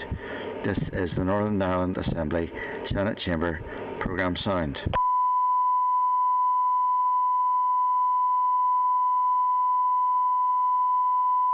This is the Northern Ireland Assembly, Senate Chamber, Programme Sound. This is the Northern Ireland Assembly, Senate Chamber, Programme Sound.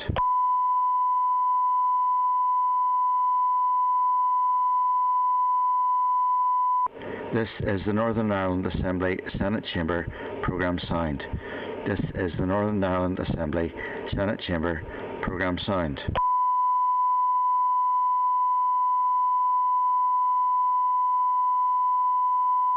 This is the Northern Ireland Assembly Senate Chamber Programme Sound. This is the Northern Ireland Assembly Senate Chamber Programme Sound.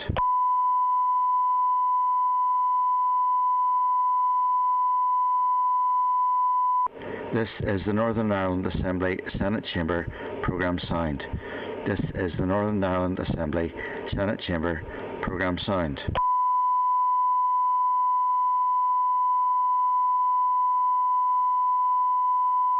This is the Northern Ireland Assembly Senate Chamber Programme Sound.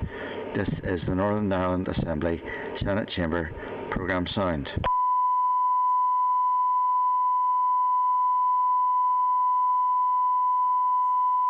This is the Northern Ireland Assembly Senate Chamber Programme Sound. This is the Northern Ireland Assembly Senate Chamber Programme Sound.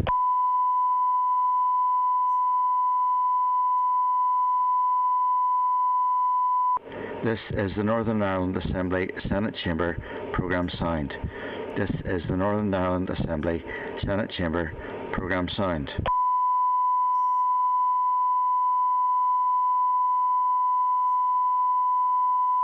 This is the Northern Ireland Assembly Senate Chamber Programme Sound. This is the Northern Ireland Assembly Senate Chamber Programme Sound.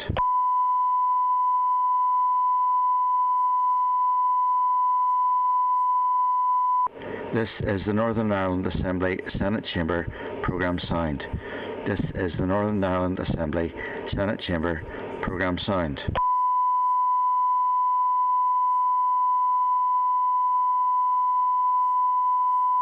This is the Northern Ireland Assembly Senate Chamber Programme Sound. This is the Northern Ireland Assembly Senate Chamber Programme Sound.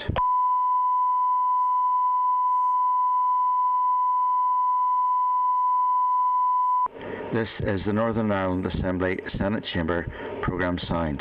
This is the Northern Ireland Assembly Senate Chamber Programme Sound.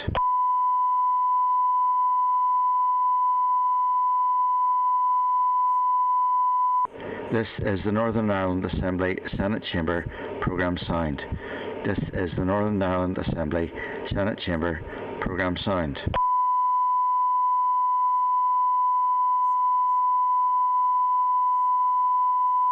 This is the Northern Ireland Assembly Senate Chamber Programme Sound. This is the Northern Ireland Assembly Senate Chamber Programme Sound.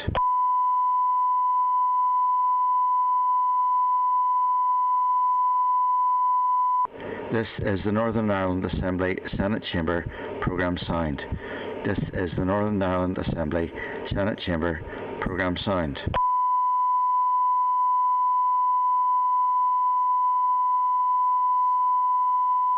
This is the Northern Ireland Assembly Senate Chamber Programme Sound. This is the Northern Ireland Assembly Senate Chamber Programme Sound.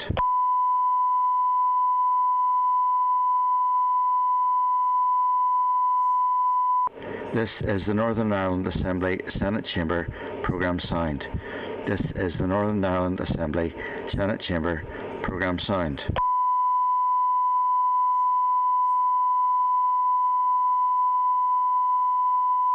This is the Northern Ireland Assembly Senate Chamber Programme Sound. This is the Northern Ireland Assembly Senate Chamber Programme Sound.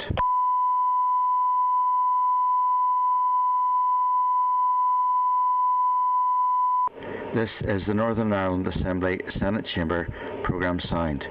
This is the Northern Ireland Assembly Senate Chamber Programme Sound.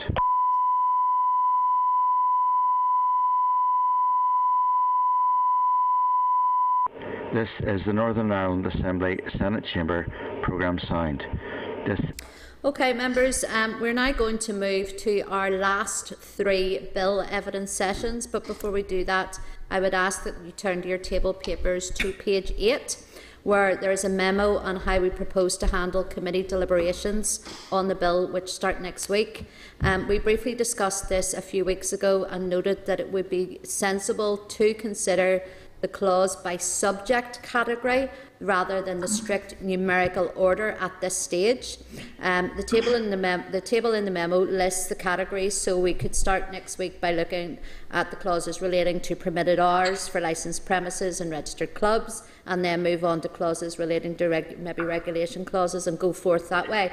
You will receive papers from the committee team before next week's meeting, summarising the key issues on each of the clauses that have been raised through the written and oral briefing submissions that we have received already. And once all the deliberations are complete over the next few weeks, we will then conduct a formal clause-by-clause process, and that then will be in numerical order.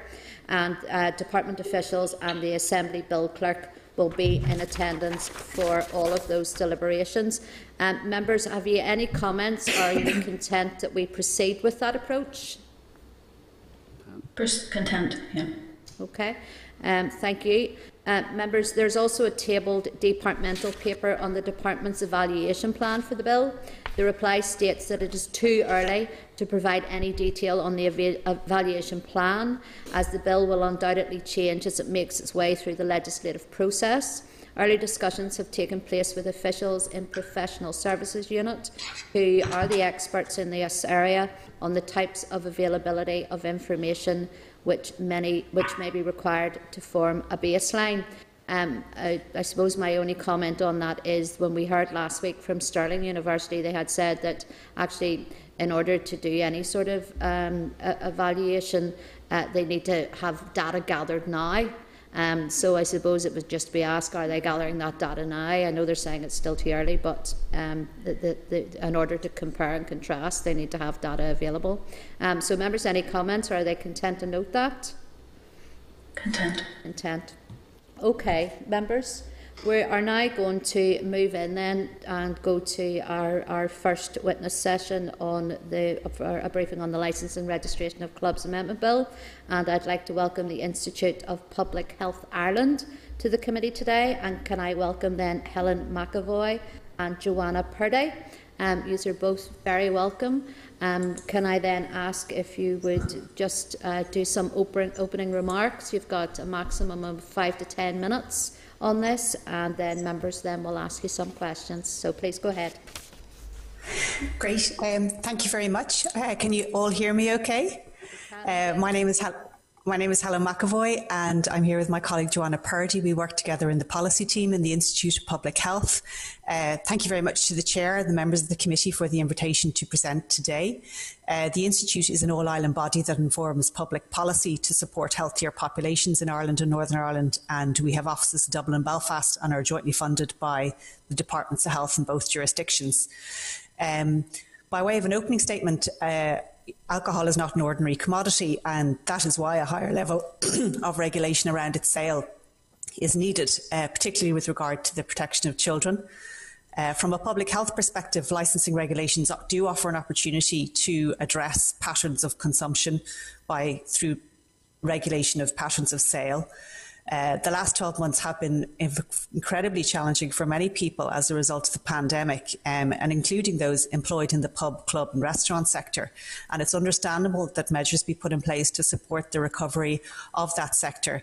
However, we feel that care is needed in the selection of measures which support recovery, but also support and protect public health. So in today's presentation, I had intended to focus on sort of 7 points, 4 of which are sort of general points about the bill, and the others are specific to the clauses. So if the Chair is happy, would I go ahead with that, or did you want to pause at this point? No, please go ahead.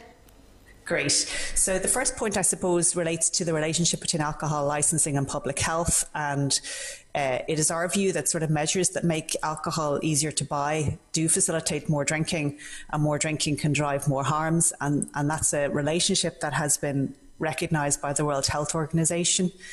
Alcohol licensing also has some longer term influence on norms around drinking. So, for example, making alcohol available in cafes and cinemas and sporting venues can fundamentally change the experience of these activities and create additional opportunities for drinking occasions.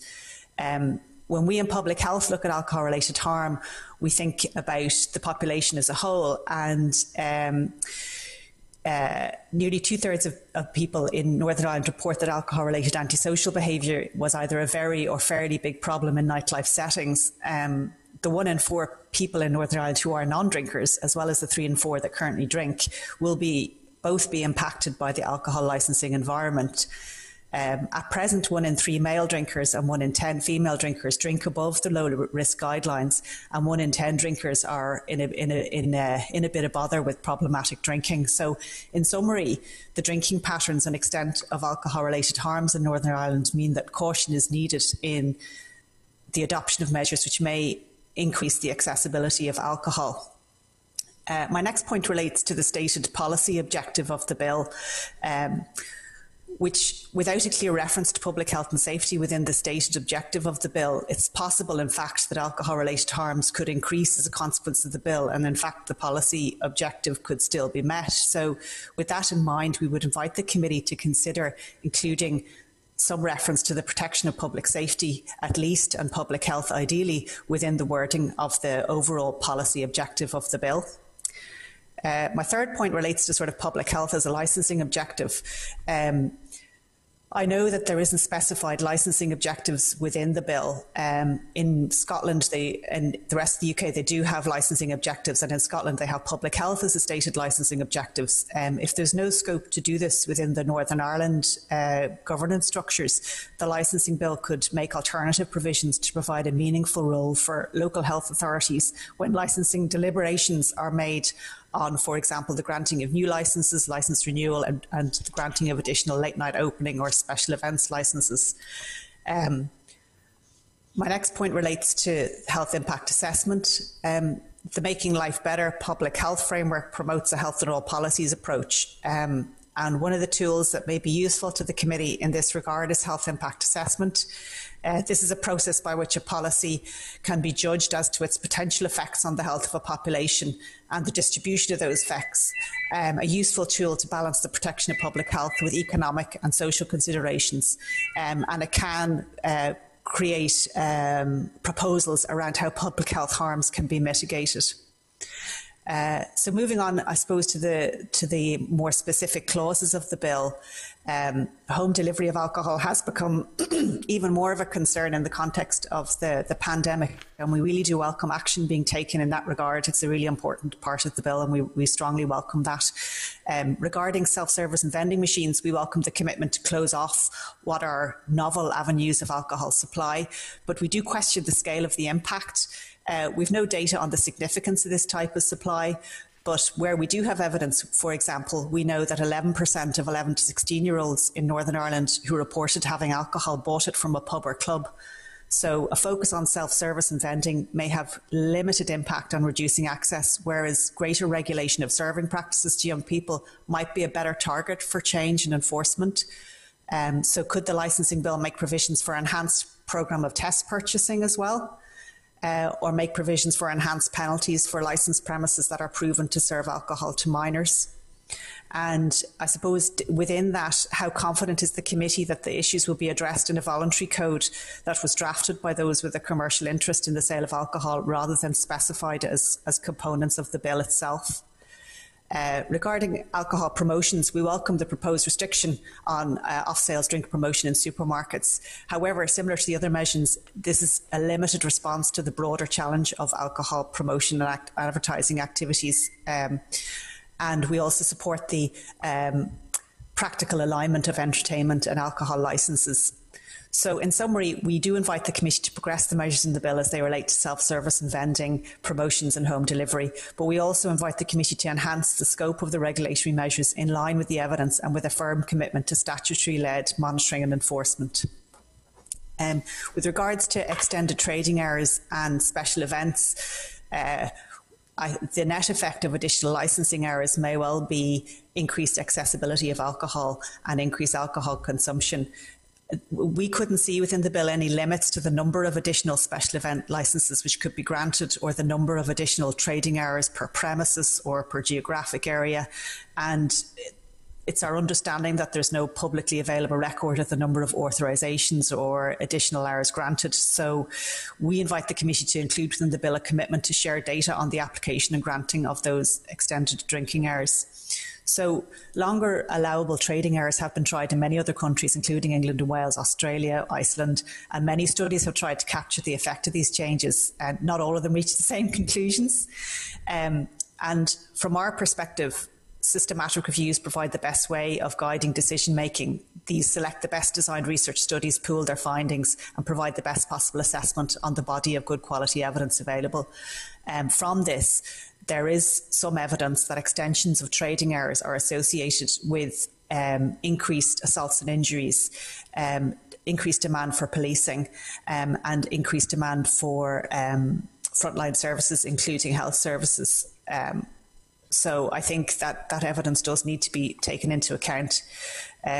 We have additional concerns about the public health impact of proposals for alcohol licensing in sporting clubs. I guess from a public health perspective, sport clubs are a real asset. They're a community asset. They support active and healthy lives, social inclusion.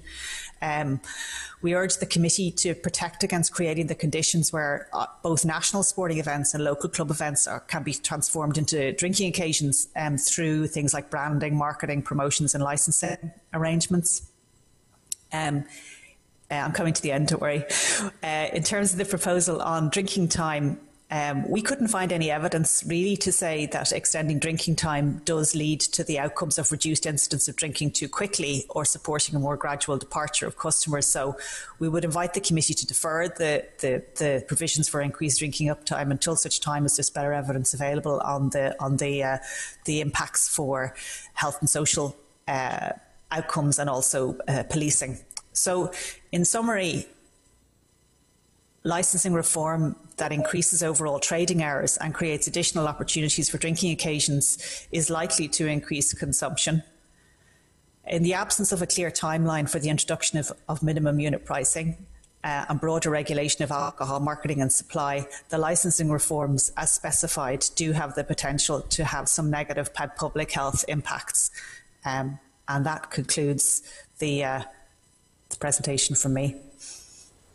Okay, Helen, thank you very much. Joanna, have you anything to say at this stage? Are you happy enough that we go to questions? I'm happy for you to go to questions, Chair. Thank you. Okay, thank you, Joanna.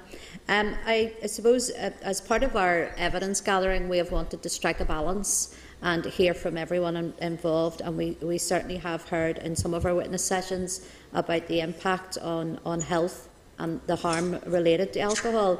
I suppose I just wanted to ask then, first of all, do you see, does this bill, in your opinion, strike that balance whenever we're looking at public health?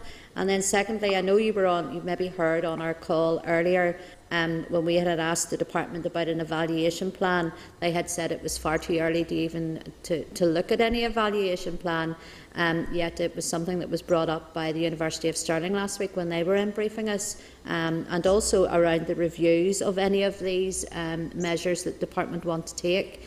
Do you feel that needs to be put in the bill also, that the reviews must take place?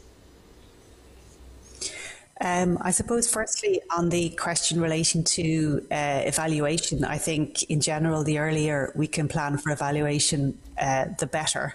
There are obviously deficits in the data, but there's probably also data there that may not be fully interrogated as yet in terms of its relevance to the bill. So I suppose the earlier you can start planning evaluation, the better, because if there's data that's not being collected, the plans need to be put in place to collect it and get the baseline, and that would take time. For example, in Scotland, they have a monitoring programme linked to their legislation on minimum unit pricing that reports directly in. So they have set up a number of studies to examine the impacts of minimum unit pricing, and that was supported by Public Health Scotland and other bodies. So there's a precedent to that approach being taken when new legislation on alcohol is put in place to monitor the impacts in a sort of objective and neutral way. With regards to the balance, I suppose the short answer would probably be, from a public health perspective, it depends what two agendas you're trying to balance. From a sort of, I think there is the potential for increases in alcohol consumption, but that will depend very much on the degree to which the licensed premises take up the full scope of what's available in any essentially liberalised licensing regime. So when the Licensing Act in England and Wales went to 24-hour licences, not all of the licence sector rushed out and said we all want 24-hour licences. In fact, some of them look for quite modest extensions and so on.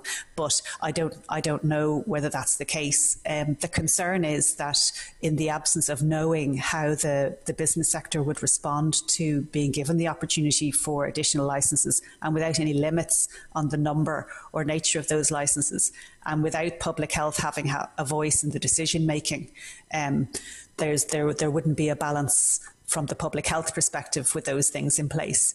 I suppose the other piece is in relation to that alcohol policy spans many different departments, and we're obviously very keen to see minimum unit pricing come in on an all-island basis based on very strong evidence of its success in Scotland to date.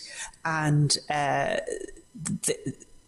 the balance of measures around alcohol licensing versus pricing versus the other things all need to be taken account. So there's a wider balance both across the broader alcohol policy agenda.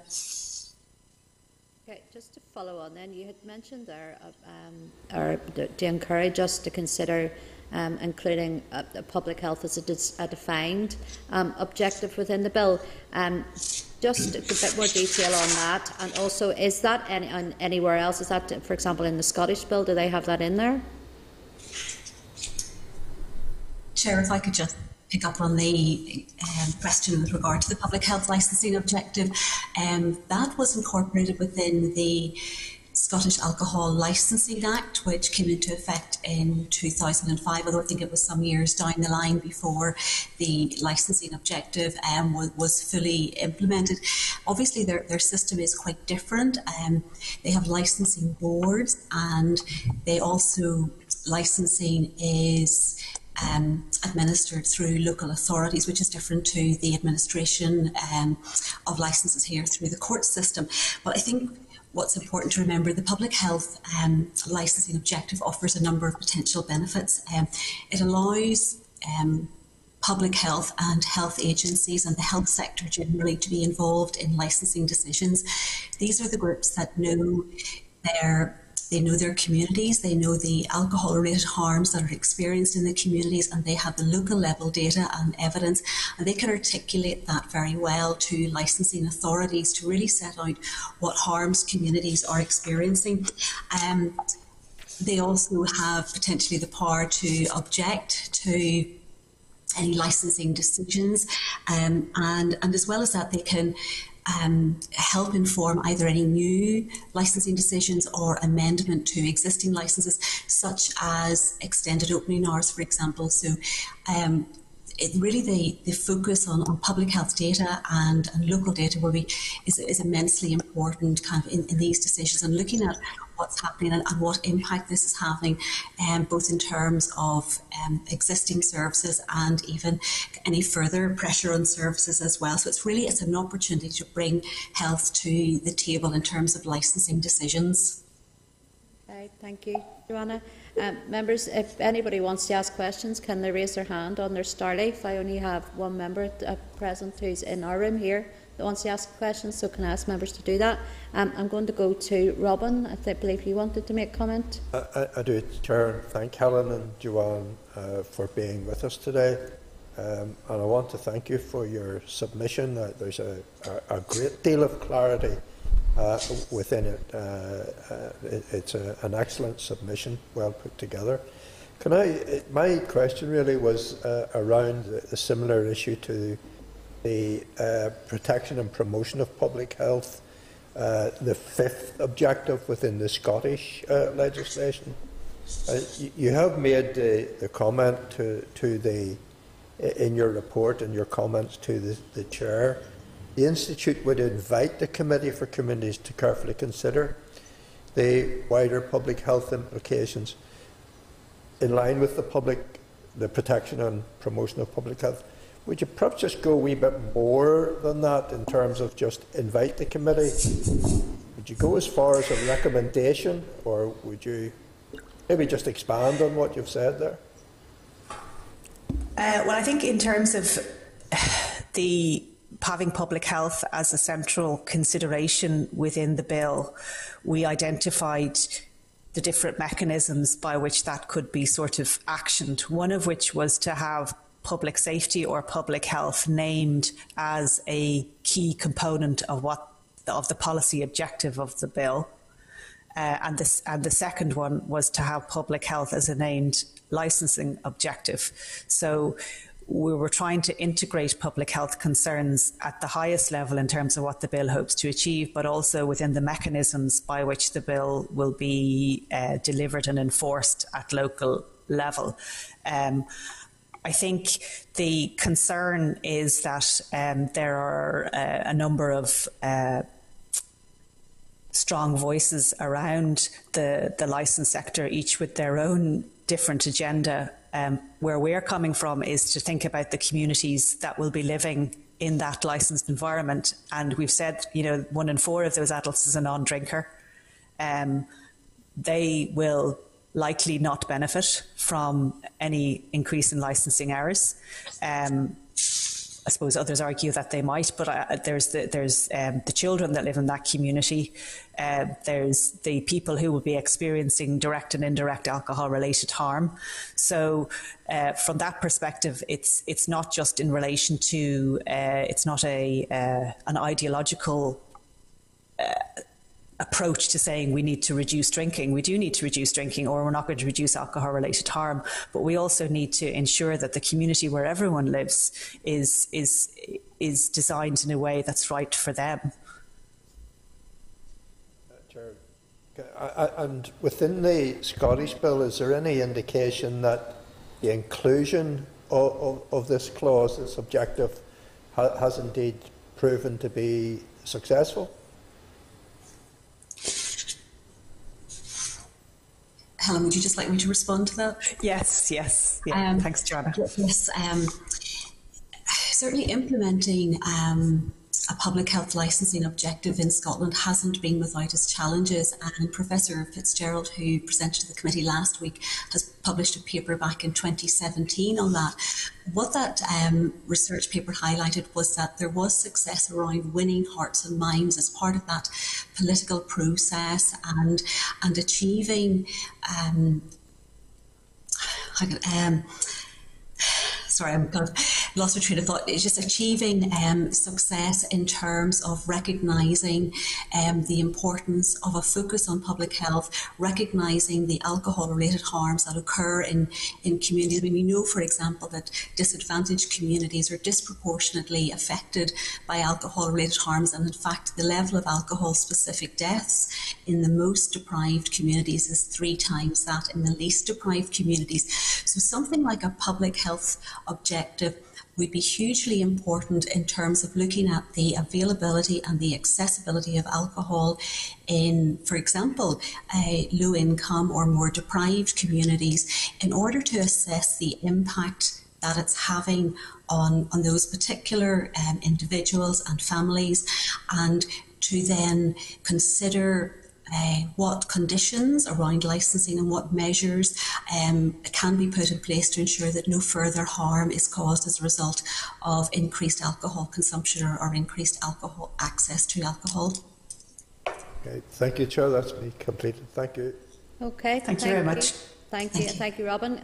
Can we bring Kelly into the spotlight, please?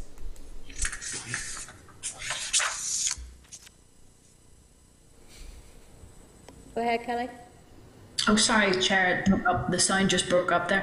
Thank you very much both for your presentation. Joanna, I'm interested in actually just teasing out slightly further about this public health objective, because it does make sense, but that there's a wider issue to licensing consideration. I'm just wondering, in Scotland, does that translate down to consideration, for instance, when licences are being given out by the local authority, of the spatial spreading out of where those licences are? Because I'm very aware, we thankfully received maps through from our own researchers that had come from elsewhere, that showed where the concentration, for instance, of pubs and hotels are. And as you can imagine, that would be in a lot of the larger towns and cities. But if Scotland were to look at this in a public health objective and thinking about, you know, as it says there on page 4 of your paper, or 149 of our pack, it's the prevention of crime and disorder, protection of public safety, public nuisance, protection of children from harm. If we took that, then we would perhaps not want to have such a concentration of alcohol available through those premises. Unfortunately, our current licensing system doesn't appear to take that into consideration. Do you think that that would be something that should be considered? Yes, thank you for your question, Kelly. Yes, absolutely. In Scotland, the licensing objective does apply to the over-provision in any given area. So it absolutely deals with issues around alcohol outlet density. And we know from some early work we did a few years ago when we commenced a piece of work looking at this, that alcohol outlet density is a particular concern and does in fact add to alcohol related harms. So yes, the public health objective does essentially deal with that particular issue of over-provision. In England and Wales, they have a slightly different system. They don't have a public health objective. They have cumulative impact policies, or sometimes referred to as cumulative impact areas, where they examine, literally as the name suggests, the cumulative impact of having the total number of off and on licenses in any given area. And I think there was quite significant project. The Chalice study was conducted in Wales. I think it's about 5 years ago, perhaps, from that study was published now. But I'd certainly be happy to send that on to the committee after today's session for your information. That would be very helpful. If I could just follow up there on what Joanna has said, one of the concerns is in less socially advantaged areas is that you may get a number of, licensed, off-licensed and on-licensed premises coming together. What happens then is they start competing with each other on price. You will then start to see co-location of betting shops and other outlets, and that can create its own difficulties as well. And they can become centres in terms of street drinking and so on, which is probably the opposite of what we would like to see happening in terms of the urban regeneration and, social development of disadvantaged communities. So that's the sort of broader perspective that I think needs to be taken into account. There's two aspects there. There's the temporal availability in terms of when is alcohol available for sale by the time of day or night or morning, and then the geographic availability of how many outlets are there. And what happens when you get a lot of outlets together is that it can create areas which become essentially no-go areas for the rest of the community. People don't feel comfortable, they feel intimidated, there's street drinking, there's crime, there's so on and so on. And that, again, is not what we want to be, not what any strategy would be looking for in terms of social development of disadvantaged communities. So I think that both the temporal availability by time, but also the area of outlet, the outlet density or the geographic availability are both, salient concerns. Just thinking further on that, oh my goodness, it takes me back to my days as a student in the Lonely Hearts Club that used to be Spuds, Shaftesbury Square, exactly what you described. Everybody emptied out to get something to eat. And to be honest, I dread how any taxi driver got past that area.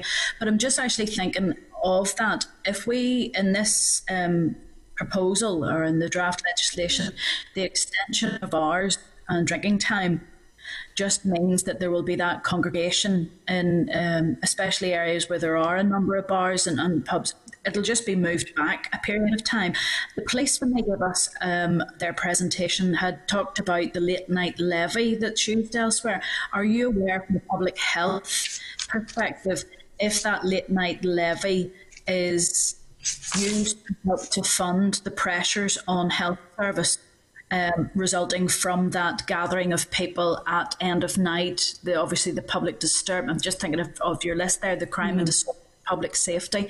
I know it's not used very often, but where it is used, is that public levy in part paying for health pressures?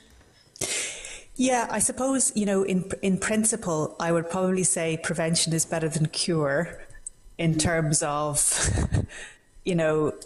trying to prevent those problems happening. But I do appreciate that they have a substantial cost to the health and social service, including the police service, public transport, and so on. And there is a number, and our frontline workers who have been really so important to us during the pandemic are also the people who will be dealing, the ambulance drivers, the police, the A&E staff, who may be dealing with any increase in alcohol-related harms in the acute setting of late night or early morning. So in general, my comment that would be prevention is better than cure. However, yes, late night levies have been used. I think they are a good idea. I believe there's a particularly good example in Newcastle upon Tyne where they have operated a late night levy, and that has included funding for police, fire service, health and social care, ambulance, and so on, but also a medical pop-up facility in high drinking areas, and also has facilitated the involvement of NGOs who have an interest in getting involved. So say, for example, what you may see when people are intoxicated is you may see issues of increased risk of sexual assault, you may see increased risks of mental health crisis. If there's been a relationship breakup or an argument, you may see increased risks of violent assault and so on. So NGOs working in that space recognise that they can have a role in addressing those. And I suppose, I think in mental health, when we think about mental health, sometimes we miss the impact of alcohol on mental health. It is strongly associated with the risk of suicide. For people who are alcohol dependent or have a problematic relationship with alcohol, but also for, in general, younger men who are intoxicated, who become impulsive and take an action that they otherwise would not have taken. And that's a very, very difficult situation. And I think we need to think about the role that acute intoxication plays, as well as people who are having a longer term problematic relationship with alcohol. And this will be relevant to the new mental health strategy and so forth. I'm just thinking in particular of the difficulties we will have with our budget going forward. There's certainly, as we all know, plenty of NGOs out there like the SOS Bus or the Street Angels who provide an amazing service, but without funding, it could be problematic to deliver those services. So late night levy, if that provides an income, do you know if there's been any kickback from the commercial providers or the people who hold the licences in any other area to the late night levy, or have they just accepted that as part of the way to protect their customers, especially after those very late night hours? I don't know the answer to that. I do know that additional trading hours are profitable for the licensed sector, and I think we shouldn't pretend that they're not. So I don't know whether the scale of what they need to provide towards a late night levy is significant compared to the profits they make with the additional hours. I don't know the maths and the economic on that. I don't know, Joanna, do you have anything to add on that? We could certainly look into it for you. Yeah, no, just to say there has been no formal evaluation of late night levies. There has been, as I understand it, good uptake in the London boroughs for obvious reasons, obviously city centre locations. We do know it's working well in Newcastle upon Tyne. Sorry, there was another thought there, but it has just escaped me when I was going to comment about the levies. I know certainly that around 30%, around 70% goes towards policing, and the other 30% is kind of managed by local authorities, and they then can distribute that in terms of the health and social care costs. Sorry, the point that has come to my mind is that one of the I suppose one of the points around late night levies that has emerged is kind of the geographic spread or kind of the geographic area within which they're applied. So if a licensed premises stays open between midnight and 6 a.m, that would apply to all of those licensed premises in that local council district, as I understand it, regardless of the harms that might result from customers exiting any particular. So smaller establishments may not be experiencing the same level of harms or violence or assaults or things like that are resulting. So there has been some challenge, I think, from some proprietors, in terms of kind of the geographic spread. And I think if something like a late night levy was to be introduced in Northern Ireland, it would be worth having conversations, with those in the Newcastle-upon-Tyne area to find out just a little bit more about the actual workings of it and sort of the practicalities and rollout. Thank you very much. That's all my questions. Very, very a detailed response that you've provided for us. Thank you so much for that. Thank you. Okay, thank you, Kelly. I don't see any other member who has raised their hand to ask a question, so can I just then thank you, Helen and Joanna, for joining us today, and thank you for a very, very informative briefing. So thank you. Okay, thank you so much. Thank you, bye-bye. Thank you. Okay, members, we're going to then move on to agenda item 4, which is a briefing from the GAA on the Licensing and Registration of Clubs Amendment Bill. Members, you'll find the papers for this agenda item at page 182 of your meeting pack. Can I then welcome to the meeting Brian McAvoy, Dermot Marsden and Stephen McGeehan. Okay, three of you are very, very welcome here today. I think it's Brian, I think it's yourself that is going to open up with a few remarks. You've got up to 10 minutes to make your remarks, followed by questions. I can hear you okay. Is that Brian speaking? Yeah, there seems to be a bit of buffering at the bottom of the screen. I don't know if you can see me or not, can you? We can't see you, Brian, but we can certainly hear you, so we can.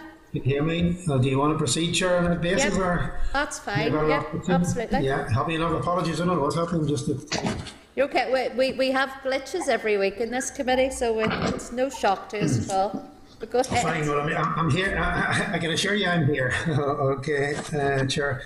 First of all, just at the outset, may I thank you and the members of the Committee for Communities for providing Ulster GA with the opportunity to present our oral evidence to you in relation to this Licence and Registration of Clubs Amendment Bill as it progresses through the Assembly. As you said, my name is Brian McAvoy, Chief Executive Officer and Provincial Secretary of Ulster GA, and I'm joined here this morning by senior staff members Dermot Marsden and Stephen McGeehan. The GAA is the world's largest amateur sporting community and cultural organisation. The Council of the GAA is the provincial council and governing body for the GAA in Ulster. It covers 2 political jurisdictions and we oversee the work of 9 county committees across those political jurisdictions and 373 clubs, as well as GAA activity in over 1,500 schools and colleges. And we have some 250,000 volunteer members who are actively involved in the GAA at all levels in Ulster. In the north, we have 261 GAA clubs, of which over 80 have a licence to sell alcohol and are registered as a social club. Many of these clubs are also registered within the Federation of Clubs, NI, who I think you heard from a number of weeks ago. It is in these environments that the GAA members can enjoy licensed premises responsibly as they discuss recent games and activities. Many of our clubs show major games on televisions and large screens, and this provides an opportunity for members to watch those games in a social setting. We are a community organisation. Our GAA clubs are at the heart of those communities, and having a social club can provide a valuable outlet, and particularly maybe to many of our older members. Having a social club is a benefit for clubs organising fundraising events, and it can also be a method to generate income through bar sales and various entertainment initiatives. Some of our clubs provide employment opportunities as they are operated by either full-time or part-time bar staff, and while others are looked after by volunteer members.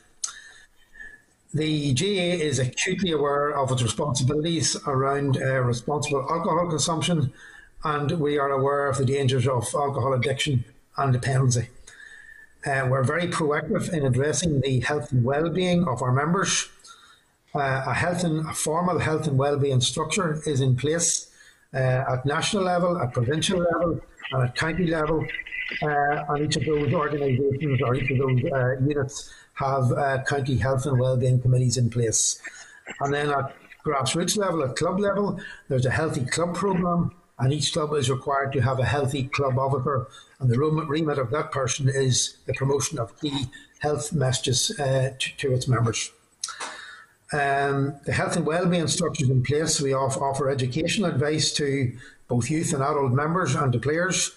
Some clubs use services of external agencies as well, and statutory bodies also to deliver key messages on alcohol and substance abuse to various groups, and all clubs are asked to adopt and adhere to a GA tobacco, alcohol and drugs policy.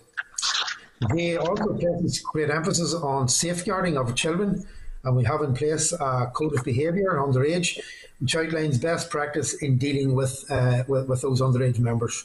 And this includes the protection of our children, not only within all areas of the GA club and its facilities, but beyond that as well, to and from matches, that sort of thing. While our majority of affiliated clubs do not have a social club, as I say, we have 80 in total just across the province, those that do, there is a general agreement with proposals contained within this bill. The GA clubs want to do things correctly, and the overall feeling is that the measures in this bill will support their efforts in doing just that. While not all of the measures proposed in the bill are relevant to our social clubs, many of them are, and in particular we'd like to highlight just a small number of the proposals in the bill which, based on a survey of our clubs, would be broadly welcomed. And these include authorisation for a sporting club to extend the area of its premises, which is registered to supply alcohol for the purpose of holding a function on an occasion up to 6 times per year. Number of late night opening nights increased to either 2 or 3 nights per week. I think we probably favour the former one, the 2 per week.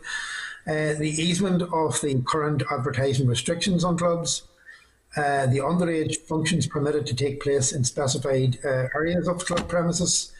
Young people to be permitted to remain on licensed premises at private functions, provided certain conditions are met. Underage prize giving permitted on club premises to allow a juvenile to be able to attend any 3 of those per year from the current 1. And for young people under 18 to be permitted in the bar area of the sporting club until 11 p.m. during specified months.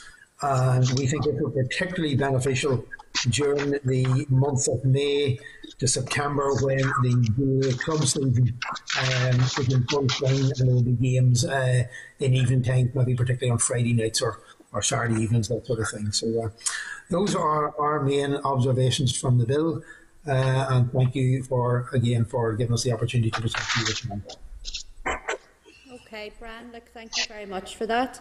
And Brian, I've just got a few questions. Can I ask members to raise their hands if they want to come in and ask anything? I'm interested in your alcohol, drugs and tobacco policy, just if you go into a bit more detail. And I think it was Sinead in our committee had mentioned in an earlier briefing that we had about the advertising in GAA grounds. Just if you can just give us a wee bit more information on those. Absolutely, Chair. I'll even broaden it out beyond that. I mean, the GAA has a very responsible, as I said in the presentation, approach to advertising, not only in relation to grounds, but also in relation to playing gear.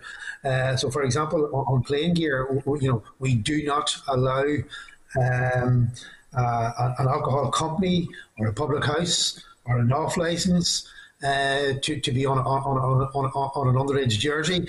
We do not allow any team sponsorship for underage teams. What it is in relation to grounds, it's really something that we have been phasing out over the last number of years. You will still see some maybe for a local pub, that sort of thing, yeah. But it's not something we promote as an organisation in terms of actively seeking sponsorship from alcohol companies for grounds. And of course, one very good example of that is in relation just to our national competitions. You will recall that a well-known drinks company, Guinness, were sponsor of the All-Ireland Hurling Championship from the mid-90s to the mid-noughties. And then they were the title sponsor during that decade or so. And then between 2005 and 2013, they were part of a tripartite multi-sponsor. And from 2013, they haven't been part of any sponsorship. And the GAA does not nationally have any sponsorship for any drinks company for any of our competitions nationally. No, and I do. I thank you for answering that, Bran, and absolutely should be commended for the work that you are doing. In the relation to that, we've had several witness sessions here where we've heard from sort of that public health side about the advertising and how, now not that I think it falls within this bill, the advertising, but it's good to see that such a large sport across Ireland is taking this issue very seriously and encouraging. You'd mentioned underage teams. I take it then the over 18s teams, do they still have some sort of advertising on their jerseys, or are you looking to phase that out as well? You might just see it maybe like a local bar and restaurant, but no, that's been virtually phased out. We don't have it. It's not common. I'm not aware of any county or indeed club that currently has a sponsorship of an alcohol company on their jersey. No. It's something that we don't actively seek anymore. No, that's good. Well done. I just want to ask you just around one of the clauses then on the bill, and it was in relation to the advertising restrictions around clause 31. Just to ask you, just what impact would that have on your clubs? Thanks, Chair. I think in relation to this, and maybe Jim and Stephen might want to come in on the back of it, our specific rationale for welcoming the proposed relaxation of this is based on our community-based ethos. Many of the functions, the vast majority of functions in GAA social clubs, be they table quizzes or fashion shows or whatever, are for a charitable purpose. And the current restrictions, which do not allow that to be advertised, the relaxation of that would be of extremely benefit to the charitable functions that GAA community up and down the country support. So that is our primary motivation in welcoming the relaxation as proposed in this bill. So, Jim, do you want to come in on this? No, just to agree with what Brian has said there, it's really about maximising any sort of event that a club may run and to utilise their club premises to do so. Some can be for club fundraising, some can be purely for a charitable purpose, or some can be a mixture of both. I suppose it's getting the most exposure to do that, so the relaxation of that restriction would be welcome in that regard. Okay, thank you. I'm echoing, so I am a bit. Thank you, Brian and Dermot, for those answers. I'm going to open up to members. I have Mark and then I have Kelly. So if we can go to bring Mark Durkin into the spotlight, please. Thanks, Chair. Thanks to Brian, Dermot and Stephen for the presentation. I jotted down a couple of questions before you started, lads, but you kind of answered them as you were going along, and then the Chair came in on advertising, which is what a particular interest in. Now, I'd like to commend you, I suppose, in terms of your presentation, but also in terms of your organisation's promotion of healthy lifestyles. And I'm particularly interested in the concept or the practice of each club. It filters down from the centre, and ultimately then each club has a healthy club officer. I was just wondering, could you maybe outline how that works in practical terms, how they engage with club members? And I don't expect every club to be doing it to the same standard, but is there a best practice that you can even point other clubs towards? Yeah, I'm happy to take it, but it's Dermot's area of speciality. Do you want to come in first, Dermot? And then I'll come back if there's anything I think needs to be added. Okay, thanks for the question. I suppose our structures enable us to get those really good messages out to quite a range of a massive amount of members and young people, through our National Health and Wellbeing Committee, to our Provincial Health and Wellbeing Committee, right down to our 9 county committees, and then at the local level, the most important thing is that it's a requirement now for each club to have a healthy club officer, as you have said. So each club has their own remit to do and promote good messages of health in whatever way they see fit and whatever resources they have at their disposal. I suppose the guidance would come from those structures. I can give an example of clubs that would bring in external agencies and maybe secure funding to deliver those messages to a group of young people. I've seen evidence of, particularly in these times when we can't meet up, of Zoom calls to young groups that talk about gambling and alcohol awareness and drugs awareness, and things that are so important. If external agencies and statutory bodies recognise the reach that we have in doing that.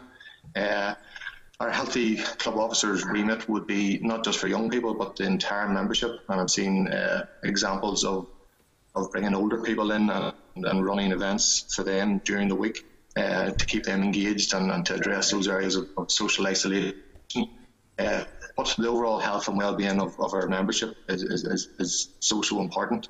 I suppose sporting performance and alcohol definitely do not mix, and it's that young age group, and I know they get it in school, but we would do our best at club level and for those elite players at county level to basically say that alcohol and drugs and sport just don't mix. We also try and sort of steer away from using alcohol when celebrating a victory, and we're not permitted to have alcohol in cups or anything like that anymore. So we do take it very seriously, and as I said, just to reiterate the point that organisations do see the reach that we have to get that message right across the board to a large scale of boys and girls and young men and young women. I'll give you one example which we haven't done in the last two, and it's linked to those young people moving to university. We had a drink, drugs and sausage rolls programme, an initiative which was aimed at freshers leaving home for the first time, and providing awareness around, I suppose, how to look after themselves nutritionally, the dangers of drugs, and then alcohol dependency or going mad on alcohol when they sever the ties from the parental home. So these things that we do take seriously, and we try and sort of promote in as broad a range as possible. And I suppose that's become a lot more challenging. This wouldn't be exclusive to the GAA, but over the past year, when you don't have the same structure in terms of young people reporting to training a couple of times a week, or that it's more difficult to keep track of and keep a lid on this type of activity. I think it's particularly difficult, and you'll have more experience in it than me, but when young ones start to hit 16, 17, 18, and unless they're in a kind of reasonably successful sort of team, I think people tend to drift in, and I don't know if you have the formula yet, or if you could bottle the formula for keeping that interesting, because like you say, participation in sport, be it Gaelic, football, hurling, camogie, or soccer, rugby, or cricket, or whatever, it isn't really conducive to drinking and what have you either, but it's just trying to keep the young ones in. That's the tricky bit. Just one other wee point that then I will raise. I don't think you touched on it there, but it was, you will have seen in the bill that it would enable the department to vary permitted hours for an event it deems a major event. Now, we have the evidence on how major events should be defined, but I didn't really want to go down the casement route today, but sadly it seems we're still a wee bit away from having major events in casement, and hopefully we can get there as soon as possible. Would you guys have any views on how a major event should be designed or designated with regard to your own sports? Yeah, thanks for the question, Mark. Obviously, the 2016 legislation did address this to some effect. Stephen, you're probably best placed to go into some of the minutiae in relation to major events, given your work with placement. Are you happy to Come in the back of that. Happy to, Brian. Chair, members, if you can all hear me okay, yeah? Yep. Yes, it's a good question from Mark, and clearly from the point of view of the Justice Bill that Brian referred to some time ago. It was in the era when ourselves and our colleagues in both IFA and the Ulster branch of rugby were setting out, in our case, for the first time, and in their case, thankfully for them, the only time, to develop their major regional facilities for both the Windsor Park development and Kingspan Ravenhill. And the availability of alcohol and the events environment around major sporting events has always been an ancillary part of what we do, and we've seen that work very, very successfully at both Ravenhill and at Windsor, and we'd be hopeful that hopefully in not too long into the future that this arrangements can apply at Casement Park, at a new Casement Park. Clearly from an events point of view, in relation to what we saw for the Open hosted in Portrush, the MTV Music Awards, and the references that have been made in the draft bill as well, it's very, very encouraging that government has taken a proactive attitude to, I suppose, identifying that major sports events or events of themselves are not just about what happens on the green pitch or in the arena. It stretches much further than that, and colleagues and members in the committee may remember when the GA was proactively involved, for example, in the Irish rugby bid for the 2023 Rugby World Cup. And in recent days, we've heard about the joint government bids and the home country FAs for the FIFA World Cup of 2030. And of course, those events just don't happen in stadia. They happen in city centres, and they happen in towns, and that's all very much a part of it. And we've seen it with the tall ships. These are major events, and if within Northern Ireland we want to attract those size and significance of events, I think any amendment that allows on application, I note from your document the Scottish model, which was proposed by the department, which was making a determination based on the national significance, as was described, of the event. And certainly from a GA point of view, we would support a responsible approach in that fashion, Mark. Okay, thank you, Stephen. That's grand.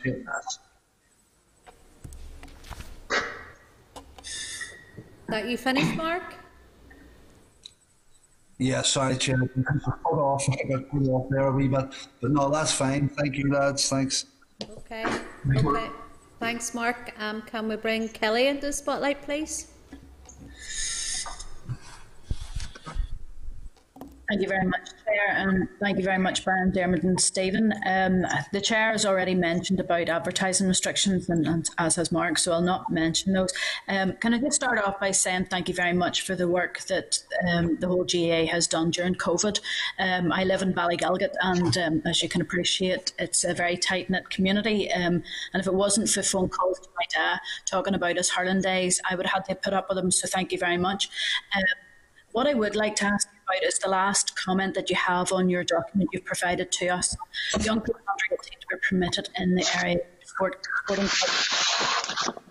specified months. I had concerns regarding this, and I brought it up a few times in different witness sessions, because as we know, the season lasts for much longer than just the summer months, and this doesn't just apply to GA; it's across any of the clubs and different sporting networks that have bars in their premises.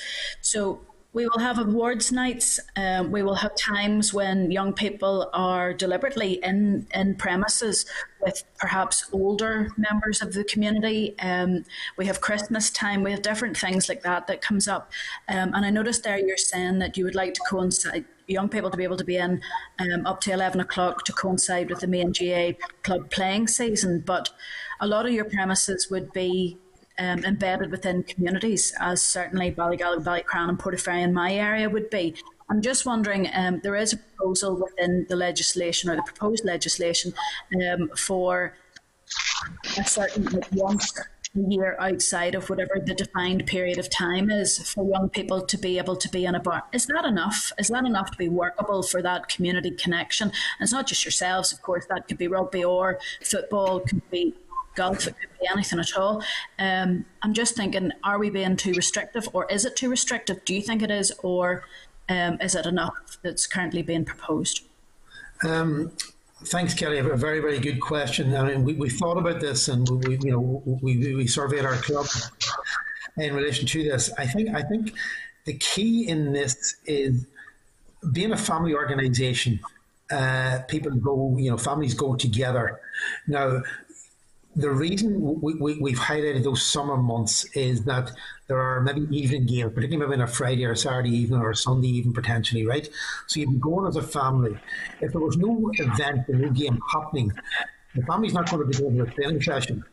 So we felt that it's almost because they're there, and the parent may want to go in for a drink after the match. Those games probably aren't going to be finished until 9:15, particularly during the months of May and June. So we welcome the extension to 11 o'clock. But no, I think our primary focus was because the family would be there, rather than nothing happening and bringing them there on a different night or a different occasion. So that's why we particularly focused on those summer months. Okay.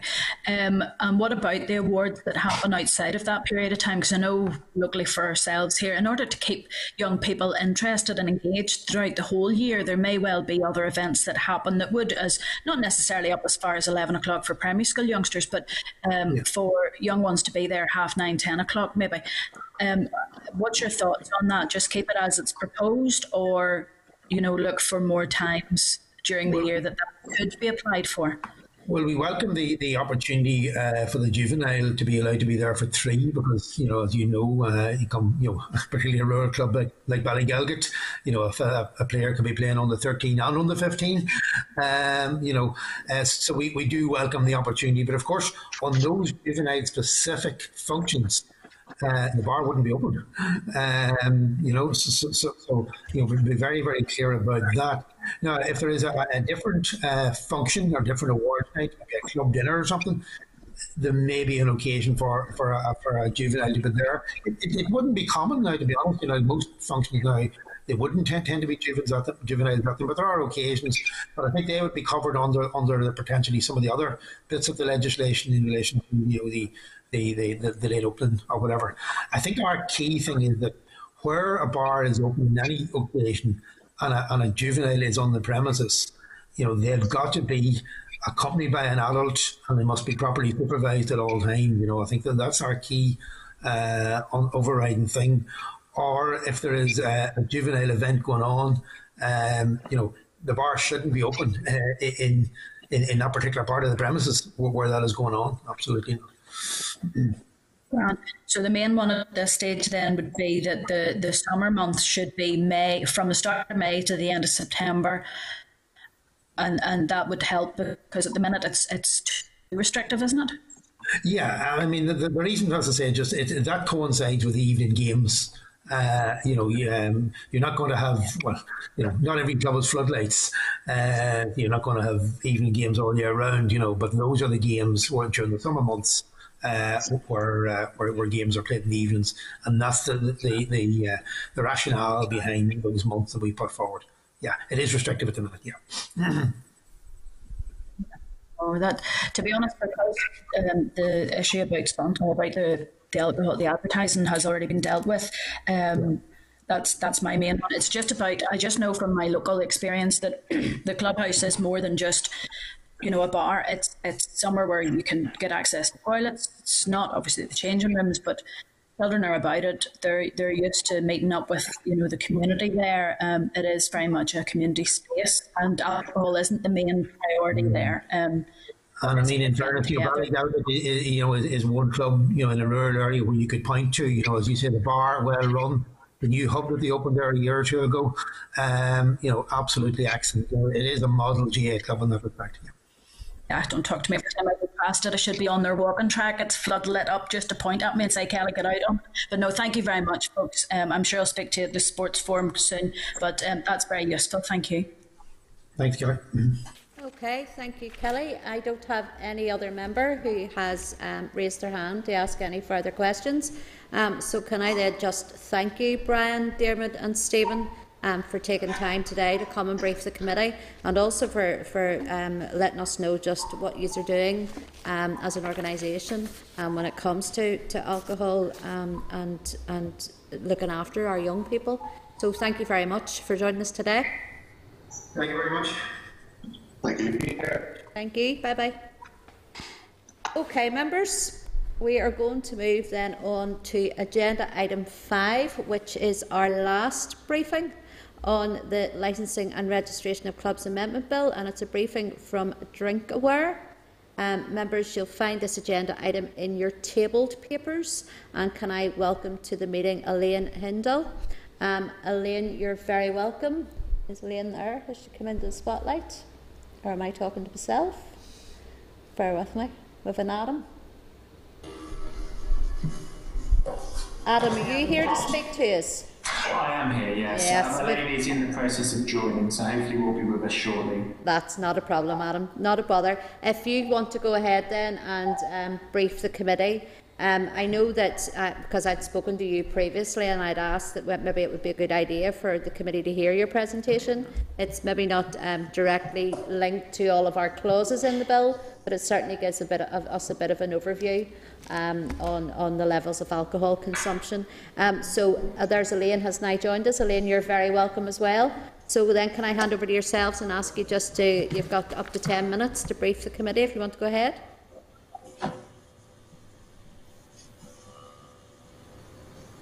Great, I believe Elaine is here. So Elaine will just start and give a little bit of background to Drinkaware, and then I will pick up and talk through some areas of particular note. Okay, Elaine? Elaine, can you hear us? I don't believe she can, actually. Okay. Just looking. This is all perfectly normal, so yeah, we have technical difficulties constantly. Oh, it sounds like someone's doing their hoovering there. Elaine, can you hear us now? No, I don't think she can. Adam, do you want to actually, if you can even text Elaine and just say if she wants to come out and try and rejoin us again? Absolutely. So I can kick off, and Elaine can always join in if she's able to get the audio working. We're being told it's at Elaine's end, it's not at our end. So if you can, if you want to just take a moment to send her a quick text and ask her would she go out and then come back in again. Okay. Let me just do that. That's okay.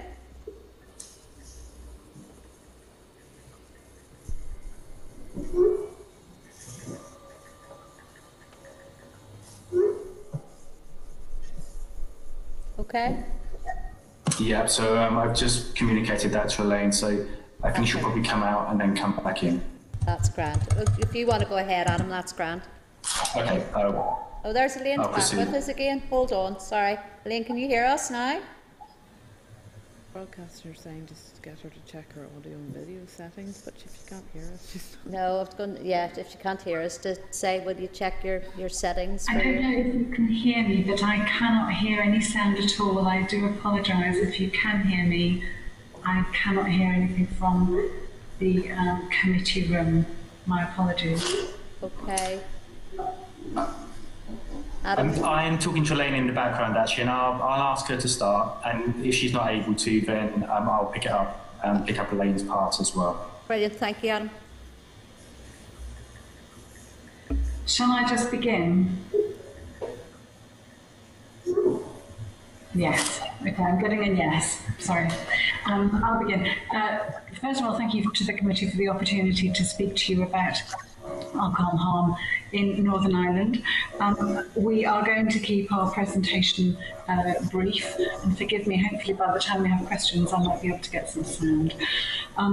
Briefly to introduce Drinkaware, we are a UK-wide charity. We're unusual in that we are funded solely by contributions from alcohol producers, retailers, that's on-trade and off-trade, so including the hospitality sector, and some other sports bodies, for example, and a small amount of commercial income. But Drinkaware was set up in 2006 in response to a request by government at the time for the industry to do more to educate people about the harms of alcohol. So we are a charity. We're governed solely by a board of trustees and chaired by Sir Lee Lewis, former Permanent Secretary of the Department of Work and Pensions, and I answer solely to the board as its chief executive. In terms of the information that we put out to the public, we intend to do two things: to educate people about the harms of alcohol, and secondly, to help people who need to change harmful drinking habits on that journey towards making a change. Signposting them to sources of help and support, but also directly with innovations like, for example, online self-assessments or apps on phones to help people who can and are able to make that change without further intervention to do so before their alcohol use gets worse. So that's primarily our purpose. So although we're funded by the industry, we are fiercely independent of the industry, and we our opportunity, our remit is entirely independent of the industry. It's also worth adding that everything that we do is vetted, if you like, and goes through an independent panel that's chaired by Dr. Fiona Sim, formerly chair of the Royal Faculty of Public Health, and everything that we do is evidence-based and vetted by them, particularly, of course, in relation to the health information that we share. Adam and I are very aware that, of course, you've had a comprehensive briefing note, I think, to the committee last September from Dr. Raymond Russell that provided very valuable context to alcohol-related hospital admissions in Northern Ireland and rates of harm in Northern Ireland.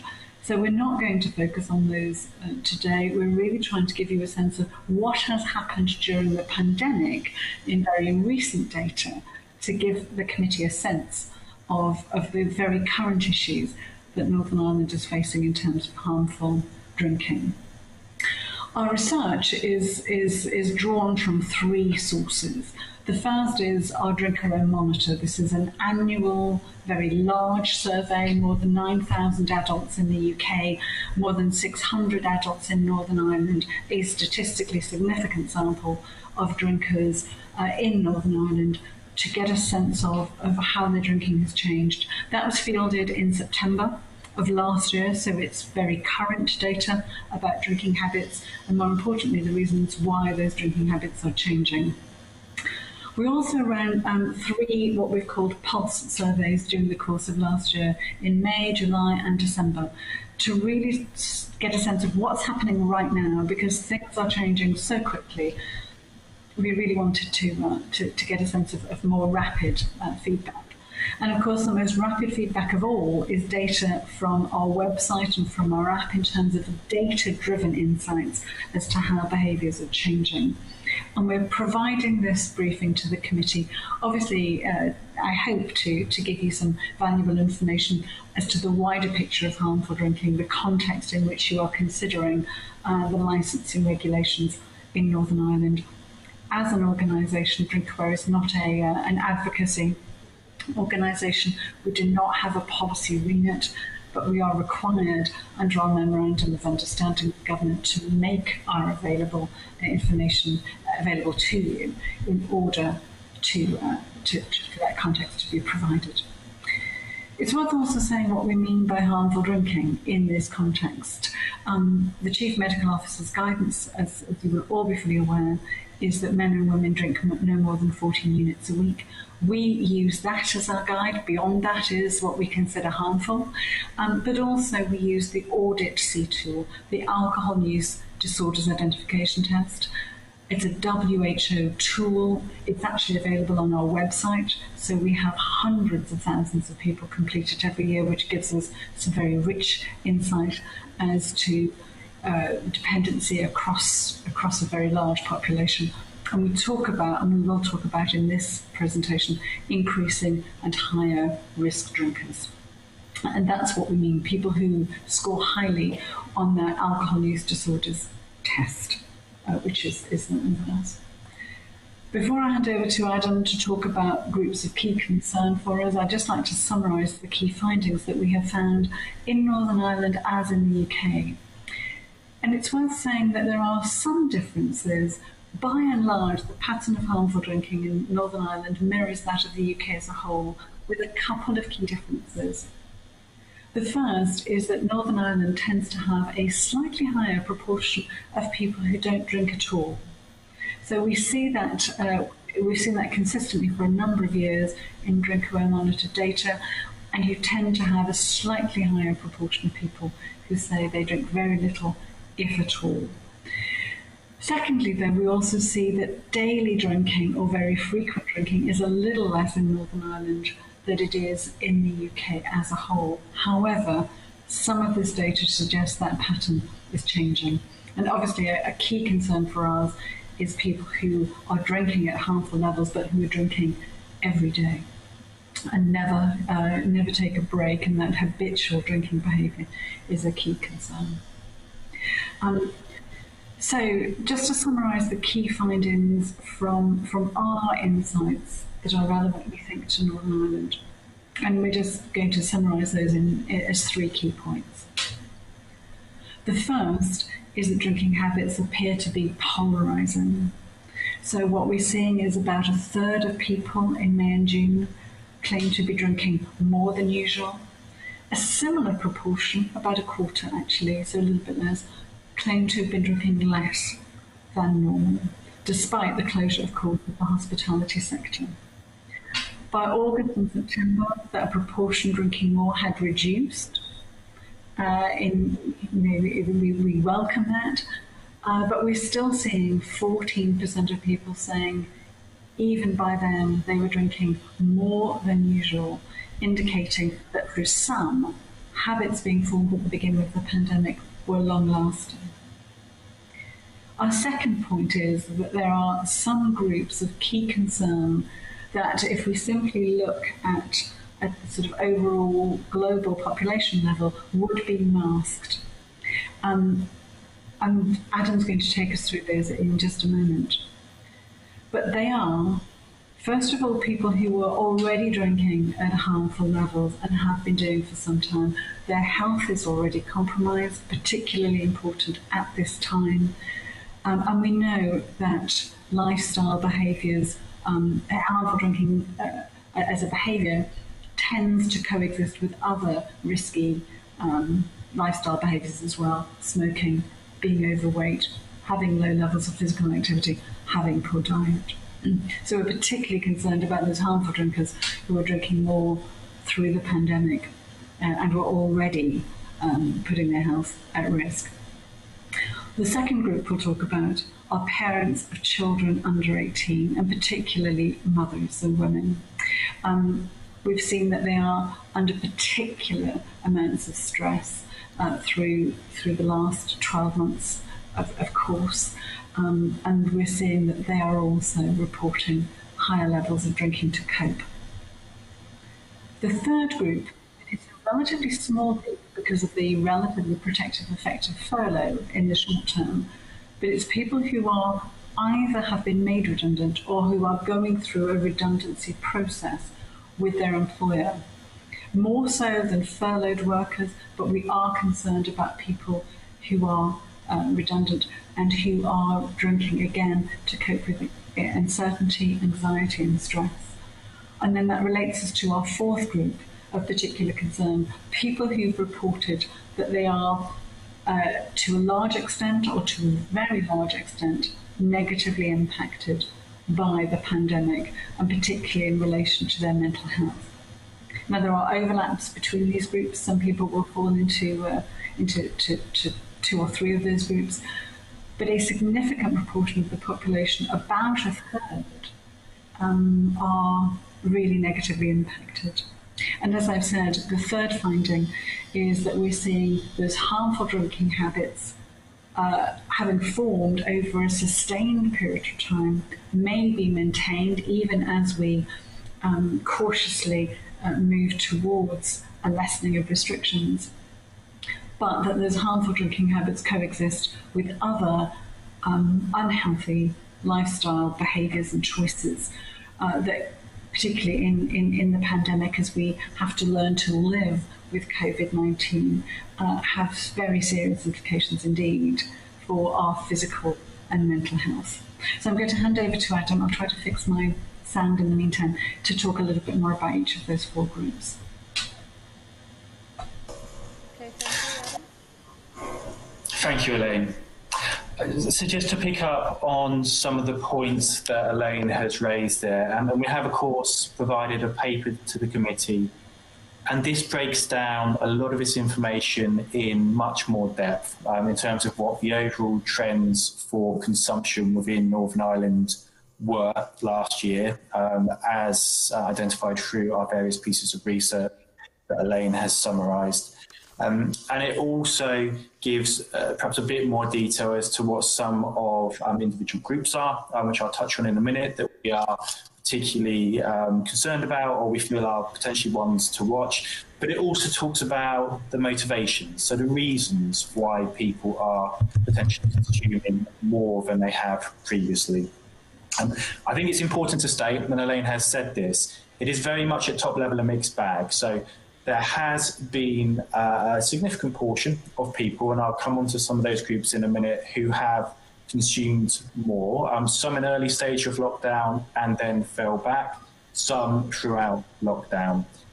In terms of percentage-wise, the majority actually have maintained fairly consistent levels as pre-pandemic, and there has actually been around that quarter mark who have consumed less. So it very much is a mixed picture. We, of course, are by nature more concerned with those that have drunk more. And within that category, there are 4 groups, which Elaine has touched on, that we feel it's worth giving particular note to, and also in terms of really keeping an eye on how those patterns of consumption, whether they continue or not, or whether they fall back. The first of those groups is high-risk drinkers. And as Elaine indicated, we use the Audit C as our means of assessing the level of consumption and dependency of individuals. Drinkaware is responsible for providing information, tools, advice, and key medical facts to the whole population, but we by nature disproportionately focus on this group. And high-risk drinkers have been well represented in those that have consumed more at all stages of the pandemic. So some individuals drank more early on and actually dropped back later on. High-risk drinkers have been fairly well represented in terms of continuing a higher level of consumption. And of course, these are groups that were drinking more by and large in the first instance. So they do remain a cause of concern for us. In terms of their motivations, it's things like having more time on their hands. It's things like boredom, but inevitably there is also the drinking to cope, as we call it, so that element of stress. This group, and we do find this, they know they need to cut down and they identify that. I think the challenge is actually turning that knowledge and an intent into action. And that's really where we try and focus our efforts in terms of the support that we provide through Drinkaware. The second group, as Elaine identified, was parents of young children or children perhaps who are still at school and educational age. Now, this has actually been fairly evenly split in terms of male-female. I think about 55% female, but actually it tends to be half of females who have sole caring responsibilities, as opposed to just 12% of men. And what we found here is that this is one of the biggest parts of the population that has been well represented in increasing their consumption, around 23%. And again, we're finding here that there is, this group is reporting impacts on mental health, and it's effectively as people are trying to balance the challenges of homeschooling and of the impacts of the pandemic and work. Quite often it's people who are in work also trying to homeschool, and we see that again that the stress that this has for some resulted in increased levels of consumption. The third group that we identified is about those that have either been made redundant or are in the process of redundancy. Now, this is only about 4% of the population at present, but I think it is quite likely that that will rise, and therefore is a cause of concern looking forwards. They're by and large almost twice as likely as the general population to be drinking more. And again, and this is a consistent theme, and I think something for the committee to consider, again, reporting the impacts on mental health. So on areas like anxiety, on stress, on depression, on issues with sleep as well. So there's very much a knock-on effect from all of these factors. We are seeing this group reporting as being amongst those who have increased their consumption over the last year. Just finally, the final group to talk through is those identified as having been largely affected or very largely affected by the pandemic in their daily lives, in their circumstance. And actually we've seen this group well represented again in those that have consumed more throughout the pandemic. And perhaps not surprisingly, one of the biggest motivations for this group is what we term as drinking to cope. So effectively leaning on alcohol to help cope with some of the challenges that they are experiencing, and particularly across the pandemic. Interestingly, that it can quite often be female, more so than male, and it's around the younger age category, the 18 to 44 age category. I think probably the messages to leave the committee with is as Elaine said, it's very much a polarisation of how the population has responded in terms of alcohol to the pandemic.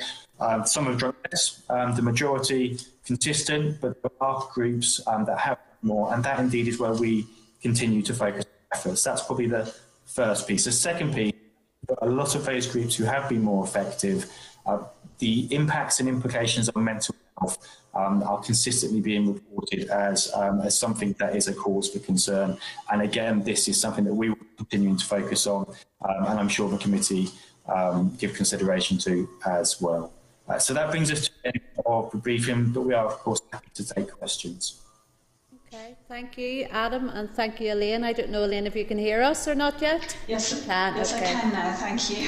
Good. Look, thank you for your briefing. I suppose, I know you didn't respond to our consultation, and you haven't talked about any of our clauses, but I felt it was important that the committee heard from you as well.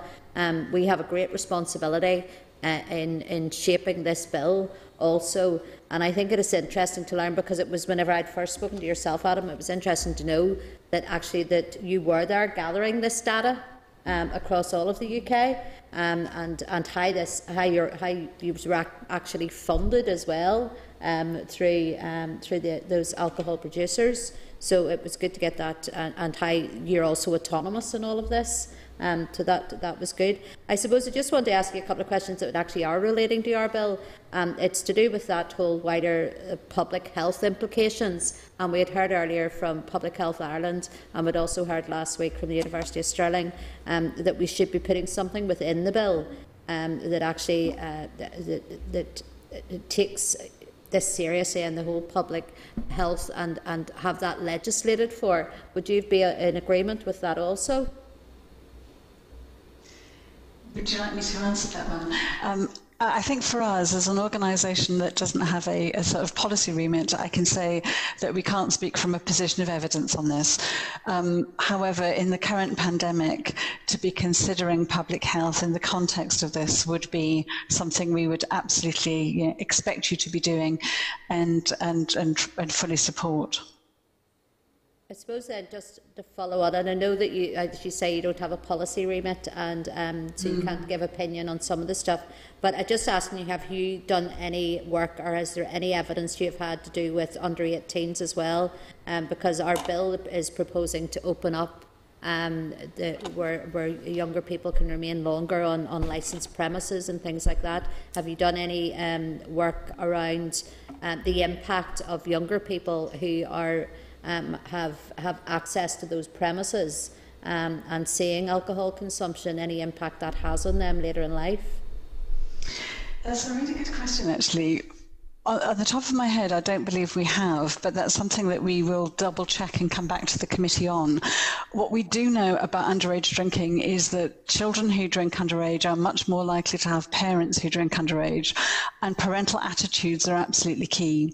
So parents who are relatively laissez-faire, who are very happy for children to drink, or who provide alcohol to children, often with the best of intentions, often to think that they are trying to teach their children about moderate and responsible drinking. But actually what we do know is that that actually children who drink younger are much more likely to develop, to drink more and to develop underage drinking problems later on. So we do know that parents who are laissez-faire and who are happy for children to drink alcohol in front of them are actually more likely to be storing up problems for the future. I mean, if I may add something as well, actually, and Elaine is of course much better versed in this than myself. Historically, where we have tended to focus efforts is in the training side of things as well, and we have done various campaigns to the on-trade, the nighttime economy, licensed premises, that focus on supporting them and helping to understand issues of people, whether across all the age ranges, becoming vulnerable through alcohol, and upskilling in terms of how to spot those and take appropriate action. So that is something where we have focused previously our efforts in this area. Okay, no, thank you. And I know, I mean, the vast majority of licence holders are extremely responsible. And I know the vast majority of parents out there are extremely responsible. It was just to see if there was any correlation between that being, being able to be in even licensed premises and how that might affect children. Look, I'm happy enough, and thank you. And I think it just to get that overview on where we are across all of the United Kingdom with alcohol. And I suppose in Northern Ireland we had always been seen historically to be quite much worse than in other places, but in reality we're not. It's pretty much an even keel. So it is. So look, I have nothing further. There's no one else has raised a hand to ask any questions. So can I thank you both, Elaine and Adam, for taking part today and for coming briefing the committee. Okay, thank you. Thank you very much indeed for the opportunity. Thank you both. Bye bye. Thank you. Bye bye. Okay, members, we're going to then move on to agenda item number 6, which is going back to the beginning, really, of our agenda. Actually, it's item agenda number 6 for me. It's probably like something like 2 or 3 for you, which is chairperson's business. So it's as if we're starting the meeting from the very beginning now.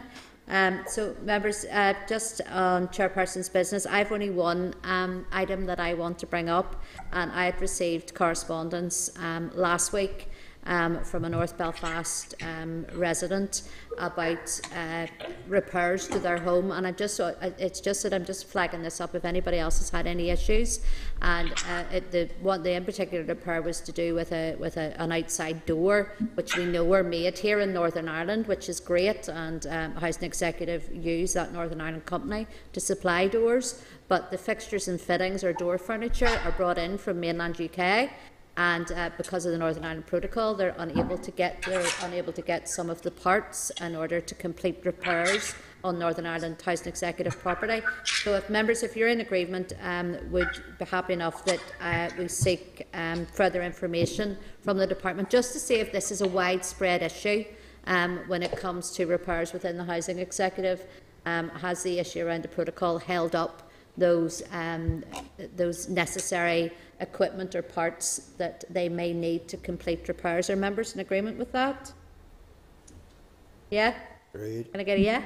Great. Good, okay.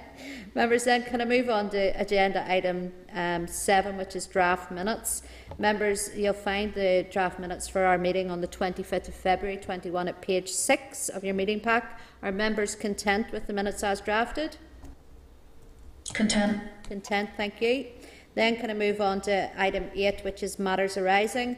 Members, you've been provided at page 20 with a proposed primary legislation timetable from the department. The Minister is seeking agreement of the committee members in bringing forward the legislation schedule for Annex A. and just as I had mentioned earlier, members, when we had heard from the members of the deaf community, I don't see anywhere on that schedule or within that memo anything to do with the Sign Language Act. So I just want to, that would be one thing I would just want to highlight. Members, any other comments? Are they content for the Minister to bring forward the legislation? I don't know how we're going to get through it all, but that's another, it's for another day. Certainly content, Chair, but it's very ambitious, I think. But I mean, we're resolved to get in there, but I think we have to be realistic as well in terms of how many of these pieces of legislation, even should they be introduced before Easter, as the Minister intends. He indicates that in the letter there. How many will get through the Assembly or the legislative process between now and the end of the mandate? I know Mark Kelly, did you want to make a comment as well? Thanks, Chair. It was just on that page 23. I know that the welfare mitigations are proceeding, but we still haven't seen anything. This is, what date is it today? The 4th of March. We need to see a bit more coming forward. If we're going to help the Minister to get as much, as Mark has said, it's a very ambitious proposal been brought to us. But if we're to get through this, we need to actually be able to get papers through. So I'd be encouraging the department to help the Minister and get us papers as soon as possible. Yes, I agree with that. Sorry, Janice just wants to make a comment. We did write last week again on the welfare mitigations to the department. Janice is just reminding me that we did write again last week to the department on the welfare mitigations, and we haven't had a response back on that yet. So we haven't. Members, I know just to say in CLG on Tuesday it was brought up about room 21, and the intention is that it will be furnished in order for it to become a committee room as well. So I had highlighted at that about the amount of bills that we did have. Other committees are the same. We're not just the only one. There is, I think, another committee had brought up this issue as well. And any of the members who have been here for a number of years will know that towards the end of any mandate, quite often committees were meeting twice a week, and it was in order to get a lot of the bill work completed. So it's just to put that out there as well, members. So just be prepared. Sinead, did you want to come in? Yes, Chair. So it's just on that on page 21 on the betting, gaming, lotteries and amusements bill. It mightn't seem the most pressing piece of legislation waiting to come through, but it's causing massive issues for clubs and organisations and societies who, obviously their revenue raising ability is down at this time and looks set to be impacted further. So, they'll be relying on these types of lotteries going forward in the time ahead. So it says there to be confirmed awaiting executive sign off on proposals. So I think some of the other ones as well have the same comment. So I know the executive has a lot on its plate at the minute, but if we could just gently remind them that we need to get these things signed off and get them through to us so we can have a look at them as soon as possible. Yeah, no, I get that absolutely. I say that they are on that.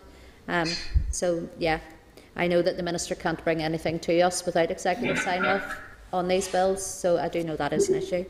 So maybe even just writing them for an update to say, look, we need, where is this at? Can you get this through to us as quick as possible?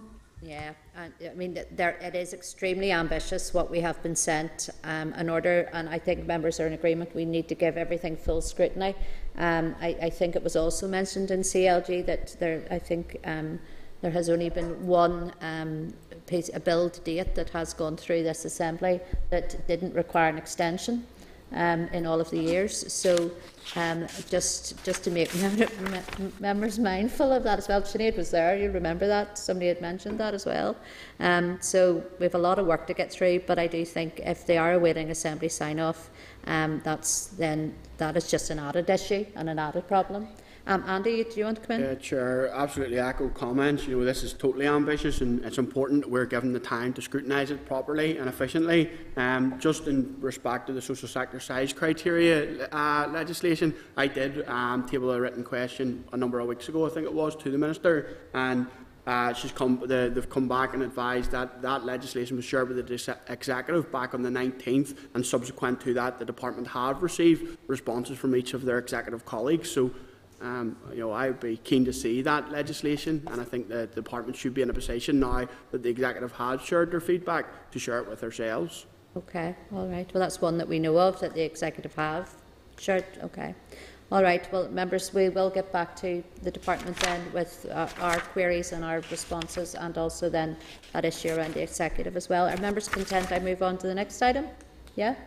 Okay, members, then can I ask you to turn to page 25, where you'll see a response from the Minister for Finance on financial support for the clinically extremely vulnerable. Finance officials responded directly to the original correspondent, and a copy of this response is provided at Annex A. The Minister recognises that there are still some gaps in support for certain groups, and as a response to the correspondent highlights, he continues to urge his executive colleagues to bring forward proposals to use available funding, particularly for those who to date haven't received support. Members, this was a letter we had received and we had sent on. It wasn't something we had discussed here in any great detail. Kelly, you want to comment? I was going to say, just bring to everyone's attention on page 27, there's a paragraph there that states that the regulations are currently in place until the 5th of March. That regulation is that anyone who can work from home must work from home, and employers should take every possible step to facilitate their employees to do that. So we're still, as an executive, as we heard the other day, the restrictions are still in place, yet this advice to employers could actually drive people to not be able to work and having to resign, and then ended up an unemployment benefit and joining the universal credit lists. I'm just wondering if we could ask the person who sent this, has that guidance now been updated to ensure that employers are aware, while furlough is still available and while restrictions are still in place, that working from home, and until our phased approach is worked through by the executive, that guidance should stay in place. Okay, yep, agree with that. You can do that, certainly. Any other member want to comment on this issue? No? Okay, can we move on then? Members, you'll then find at page 28 a response from Solace with details on funding support schemes for the remaining councils. We had got some in our papers last week. Again, members, each member will be able to look up their own council area to see just exactly what they're doing, and that's what we asked for. So are members content to note that? Yeah? Content. Good stuff. Then can I ask you to turn to page 54, where there's a departmental response on the special recognition payment to health workers. The Minister states that the Minister for Health will have to secure that the legislation relating to these payments contains social security disregards, and her officials are expected to advise and assist with this. Bonuses are subject to income tax and national insurance regardless of whether or not an individual is claiming a benefit, and that would be a matter for Treasury. The Minister has written to Theresa Kofi, Secretary of State for Work and Pensions, requesting that urgent consideration is given to ensuring that the one-off payment of £500 to key workers is disregarded from social security benefits. So are members content with that, content to note that at this stage? Yeah? Yes, everybody? Yeah? Okay. Then can I ask you then to turn to page 56, where you'll see a departmental response on Job Start. They've stated that officials became aware on the 11th of December 2020 that the Executive's draft budget for 21-22 included no COVID-19 allocation to address the need for labour market interventions. A submission was prepared for the Minister setting out the position and recommended that the schemes should be paused. The Minister approved this approach on the 15th of December. I know, members, this has been another one of the issues that we've had rumbling on now for weeks on end. Can I ask members if they any comment on that response? Are content to note the response? Go ahead, Kelly. I was just going to say, I can feel the Minister's frustration in this one, because there was a plan, there was an approach, but it just never got the money to be able to see the light of day. I just wonder if we should write to the Executive to ask what the commitment is for employment opportunities, especially for those younger people, given that the communities is not being provided the funding to be able to do this. Okay, we can do that. I suppose my frustration is as well that there's been 5 months of other parts of the UK where young people have had the opportunity, and I think even 5 months of opportunity would have been better than no months of opportunity. I think this is another one that's going to be rumbling around for a little while until some sort of solution is found on this. So are members then content with that, and we'll move on? Yeah? Okay, then can we go to page 57, where you've been provided with a departmental response on the definition of a terminal illness.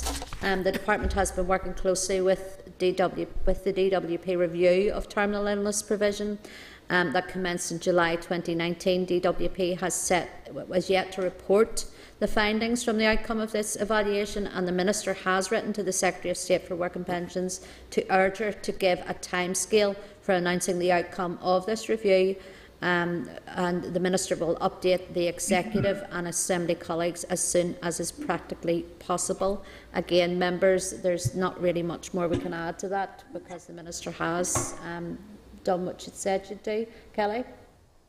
Yes, thank you. I appreciate that we're waiting on DWP, and it would be much better centrally if DWP brought forward their definition at long last. You know, it's been going on for quite a while now. I just would be quite keen. I appreciate that the Minister is trying her best to get DWP to get a move on. Nearly said something else there. But if we could maybe ask the Minister to clarify in her, we know that all ministers, all parties have said that they support this definition, and that access for terminal illness shouldn't require this 6 weeks or 6 months proof that they have it, you know, they're going to die. So I'm just wondering if we could ask the Minister just to clarify, will she consider within the welfare mitigations, we have to ask that because we haven't seen them, but if there's something locally that can be done until such times that DWP actually make any movement on this, because if it's not included now, then those people will continue to die while waiting to get access to PIP and so on. Yeah, that's a fair enough point, Kelly. I know in my speech on the budget on Tuesday on behalf of the committee, I had raised that issue around terminal illness and to do with the budget, that we hadn't seen anything in the budget for that, and I raised the issue that if we as Northern Ireland want to go this alone, we need to see plans for that within the budget. So it was raised on behalf of the committee on Tuesday. Members, any other comment or content that we move on to the next piece? Yeah, okay. Members, then can I ask you then to turn to page 59, where there's a research paper from Alcohol, NI and Drugs Alliance, as asked for us following the committee briefing on the bill last week. So members, content to note that? Content. Good stuff. Okay, members, I'm going to move then on to agenda item 9, which is SR 2021-41, the Private Tenancies Coronavirus Modifications Regulations Northern Ireland 2021. Members, a copy of the statutory rule is at page 186 of your meeting pack. Can I then just ask, have members any objections to the rule? Got hands up everywhere here. Robin and then Andy. Sorry, Chair, no, I have no objections to the rule. In fact, I have 2 cases at the minute where the folk left the home at the request of the landlord and weren't aware that they could have stayed on. And it's for that reason, Chair, and if the committee would agree, that via yourself as the Chair, that we actually say something publicly about this matter to make the tenants who are being impacted upon by the current situation, that they have the right to stay within the properties until the emergency period is declared to be over. It's a sad situation when a lady with 3 children just has to get up and go, only because she wasn't aware of the legislation, or 2 senior citizens in private tenancy have to move in with the son to share the son's premises. So, and they would not have done that had they been aware of the situation. So, Chair, maybe the committee would agree via yourself that you would say something publicly on this matter. Okay, thank you. Robin, yeah. Andy? Yeah, it was just to echo that point that Robin's just made. I too have had quite a number of cases come through my constituency office whereby individuals weren't aware of this legislation and weren't aware they had this safeguard. And maybe just to add to what Robin said is that we can go back to the department and ask the department if they can publish this more widely, maybe in the media and newspapers, etc., because it's certainly not getting out there onto the ground. People aren't aware they've got this safety net. They're just not aware. And also just to declare an interest as a private sector landlord myself, and also to declare an interest in respect to the next SR, so I don't interrupt, Chair, as a war veteran. Okay, thank you, Andy, and I would agree with both of you. I know my office has been contacted, certainly as well, over the past year, with various issues to do with tenancies and private landlords, and they weren't aware either that they were within their rights to remain in what is their home, because they've made it their home. So, yep, I absolutely agree with that. I'm sure there's something we can do with our own comms. Yes, do you want to do something? Yeah, we can do some of our own comms to get that out, press release or whatever else. Mark, did you want to say something? It's certainly prudent, I think, to get this out there so tenants know their rights, but also that landlords know their responsibilities. I've had a couple of incidents where I don't think landlords were being unreasonable or anything. They just genuinely didn't realise that this legislation existed. Okay. No, well, I think it's to protect everyone as well. So, yeah, I think you're right. We need to get the message out. So, the members, and I know I just need to ask it though, are there any objections to the rule? So, there's no objections to the rule. Okay. Then I'll put the following: that the Committee for Communities has considered SR 2021-41, the Private Tenancies Coronavirus Modifications Regulations Northern Ireland 2021, and subject to the Examiner of Statutory Rules report, has no objection to the rule. Okay, members, I'm going to move on then to agenda item 10, which is SR 2021-45, the COVID-19 Heating Payment Scheme Amendment Regulations Northern Ireland 2021. Members, you'll find this SR at page 194 of your meeting pack. Can I ask again if members have any objection to the rule? No objections to the rule. Then I'll put the following question: that the Committee for Communities has considered SR 2021-45, the COVID-19 Heating Payment Scheme Amendment Regulations Northern Ireland 2021, and subject to the Examiner of Statutory Rules report, has no objection to the rule. Okay, members, thank you. We'll move on then to agenda item 11, which is correspondence. Members, the correspondence memo is page 203 of your meeting pack. I just want to draw your attention to a few items, starting at page 205. And this is a memo in relation to PAC primacy over Northern Ireland Audit Office reports. Kelly, you had asked for this to be brought back for further consideration. Is there any further action that you wish the committee to take? I'm just wondering about, there's a few of those, they're marked in amber, for instance, governance issues in sport NI, welfare reforms in NI, that PAC are keeping hold of. I'm just sort of wondering how long they will have that and when we will be able to get sight of those, because the longer they have those, then the less we will see them in time, you know, for considerations on welfare reform, especially whenever mitigations and so on are coming forward. I know that they get to review them first, but it does have an impact on our work, and we need to see some of those reports. Just want to make sure that we will have access to them before too long. Okay, well, we can certainly ask the question. We can go back and ask that. Members, any other comment on that that part of correspondence? No? Okay. Then, members, can I ask you then to turn to pages, it's actually 3 requests to brief the committee. They're at 209, 219 and 232. And I just would propose at this stage that our focus on the deliberations of the licensing bill, that we ask for, because of that, we ask for written briefings in the first instance from all 3 of those organisations that wanted to, or people that wanted to brief us. If members agreed with that? Not meaning we won't come back to them, because I know certainly the one from Chartered Institute of Housing, I mean, that would be something that we want to look at when we were looking at the programme for government and the housing element within the programme for government. So we will hear from these groups, but it's just at the minute a written briefing would suffice at the moment. Members agreed then? Yeah?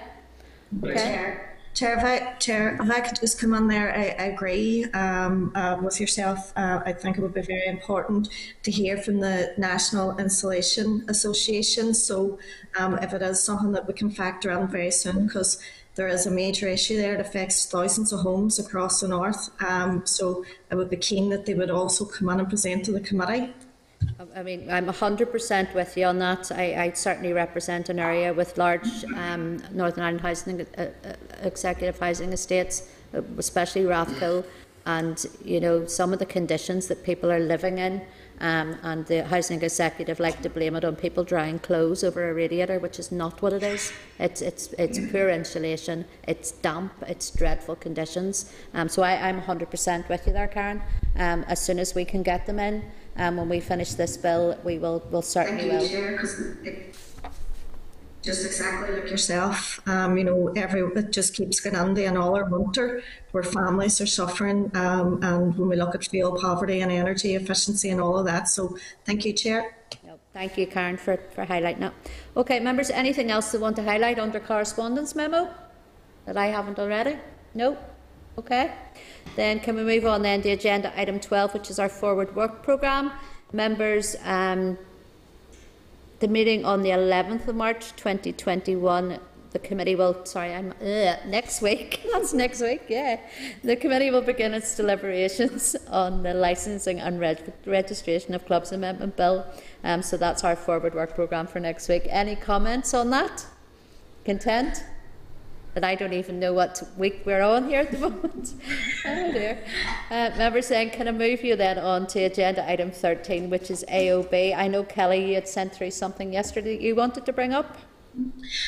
Yes, please, Chair, if I could. I'd shared it around with everyone, but I'm glad to have the opportunity to bring it up here, just to ask if the committee could write to Museums National Museums Northern Ireland for clarification on the support that they have offered to that railway society that we had evidence from. That railway society, there's an agreement now that they will move off the site. They've been given an extra 3 months to do so. But I think just from this committee's point of view and our interest in it, I would like to know from NMNI, they have offered help to move MESNI off the site.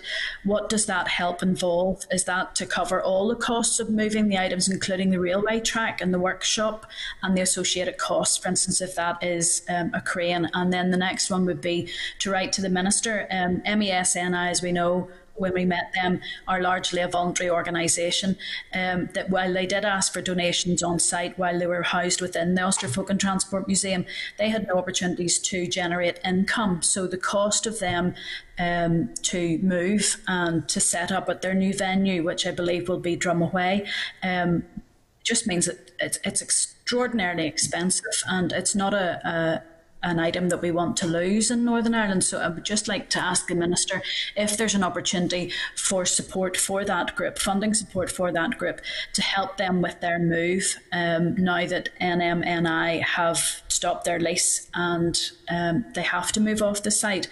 They are a community and voluntary organisation. I think they're valuable to Northern Ireland, but then I am a geek on transport. But I would just like the Minister, now when I spoke to the group, I said to them that they would need to be very clear that they would need to put, their bag into providing some of that. And if the national museums are going to help move, physically move items, what sort of costs they'd be looking at. So I just would be keen for the Minister to engage with them. Okay, no, Kelly, I think you're absolutely right. And I remember that briefing, whether it was from the museums or the department, that had said and made a commitment for assistance with the moving. So they did say it. It's just they didn't go into any detail of what level. So I think you're right that we need to ask those questions. So thank you. Members in agreement with that? Yeah. Yeah. Okay. Any other business members want to bring up? No. Good stuff. Just one, Chair. It might be a wee bit early, but members will have seen some news coverage earlier in the week. It's around a potential bid from the UK and Ireland to host the World Cup, the Soccer World Cup in 2030. I was just wondering maybe if we could write to the department and ask what consideration has been given to the use of stadia facilities here in the north. And I think it underlines the importance to sort of proceed with the sub-regional stadia piece, as well as indeed the regional one. I'm not, I suppose, naive enough to think that there's going to be many matches played here in the north, but if we do have stadia capable of hosting matches, group matches, and even some knockout stages, that will be great. So that's the casement piece. But the sub-regional one, there'll be opportunities there, I think, for clubs, for cities to host teams. Teams will be looking for training camps and places, and the economic potential of such a event coming to these islands would be massive, and it's important that we maximise that potential for the north. No, Mark, thank you. I did. I saw that on the news, and I remember sitting on the DSD committee at the time whenever we were looking at the rugby coming over across all Ireland, and how exciting it all seemed, and a lot of, and how it was doable. Yeah. I know there might be issues around sporting codes or whatever, but there might be opportunities there to get funding as well towards some of the aims of the department. No, I think we certainly want to be in at the beginning of this as well, and if there's anything we can do to help for this to be achieved, and it can be achieved, then yeah, committee supported. Members agreed? Good stuff. Chair. Oh, go ahead, Sinead. Yeah, just on that, and Mark might know this already, but just for members' information, FIFA rules say that the stadium for these competitions must be able to hold 40,000. So, obviously we don't currently have a stadium in the north that would be able to host one of these games should the bid be successful. So, obviously that will it's inconceivable that a tournament would come to these islands and that a game wouldn't be hosted in Belfast. So, I think that just makes it all the more important that we have a stadium that's able to have that capacity, and then we open up the potential for us to host a game and all the economic and sporting benefits that go with it that Mark has outlined there. No, thank you for that, Sinead. I know when we were looking at it back many years ago, it seems now, with the rugby, it was looking at, Mark said, as having towns that host, because there will be lots of practice required throughout that as well. So there's opportunities across the board, but we need to maximise on those opportunities as well, of course. Understand that. Okay, members, are you happy that I move on from AOB? Yes? Okay. Members, then I'm going to move to agenda item 14, which is date, time and location of our next meeting. Our next meeting will take place in room 29. Next week, Thursday the 11th of March at 9:15 a.m. Can I just remind members that we are going into a short closed session now, so please stay on the line whenever I'm going to turn the cameras off now. Okay, so thank you.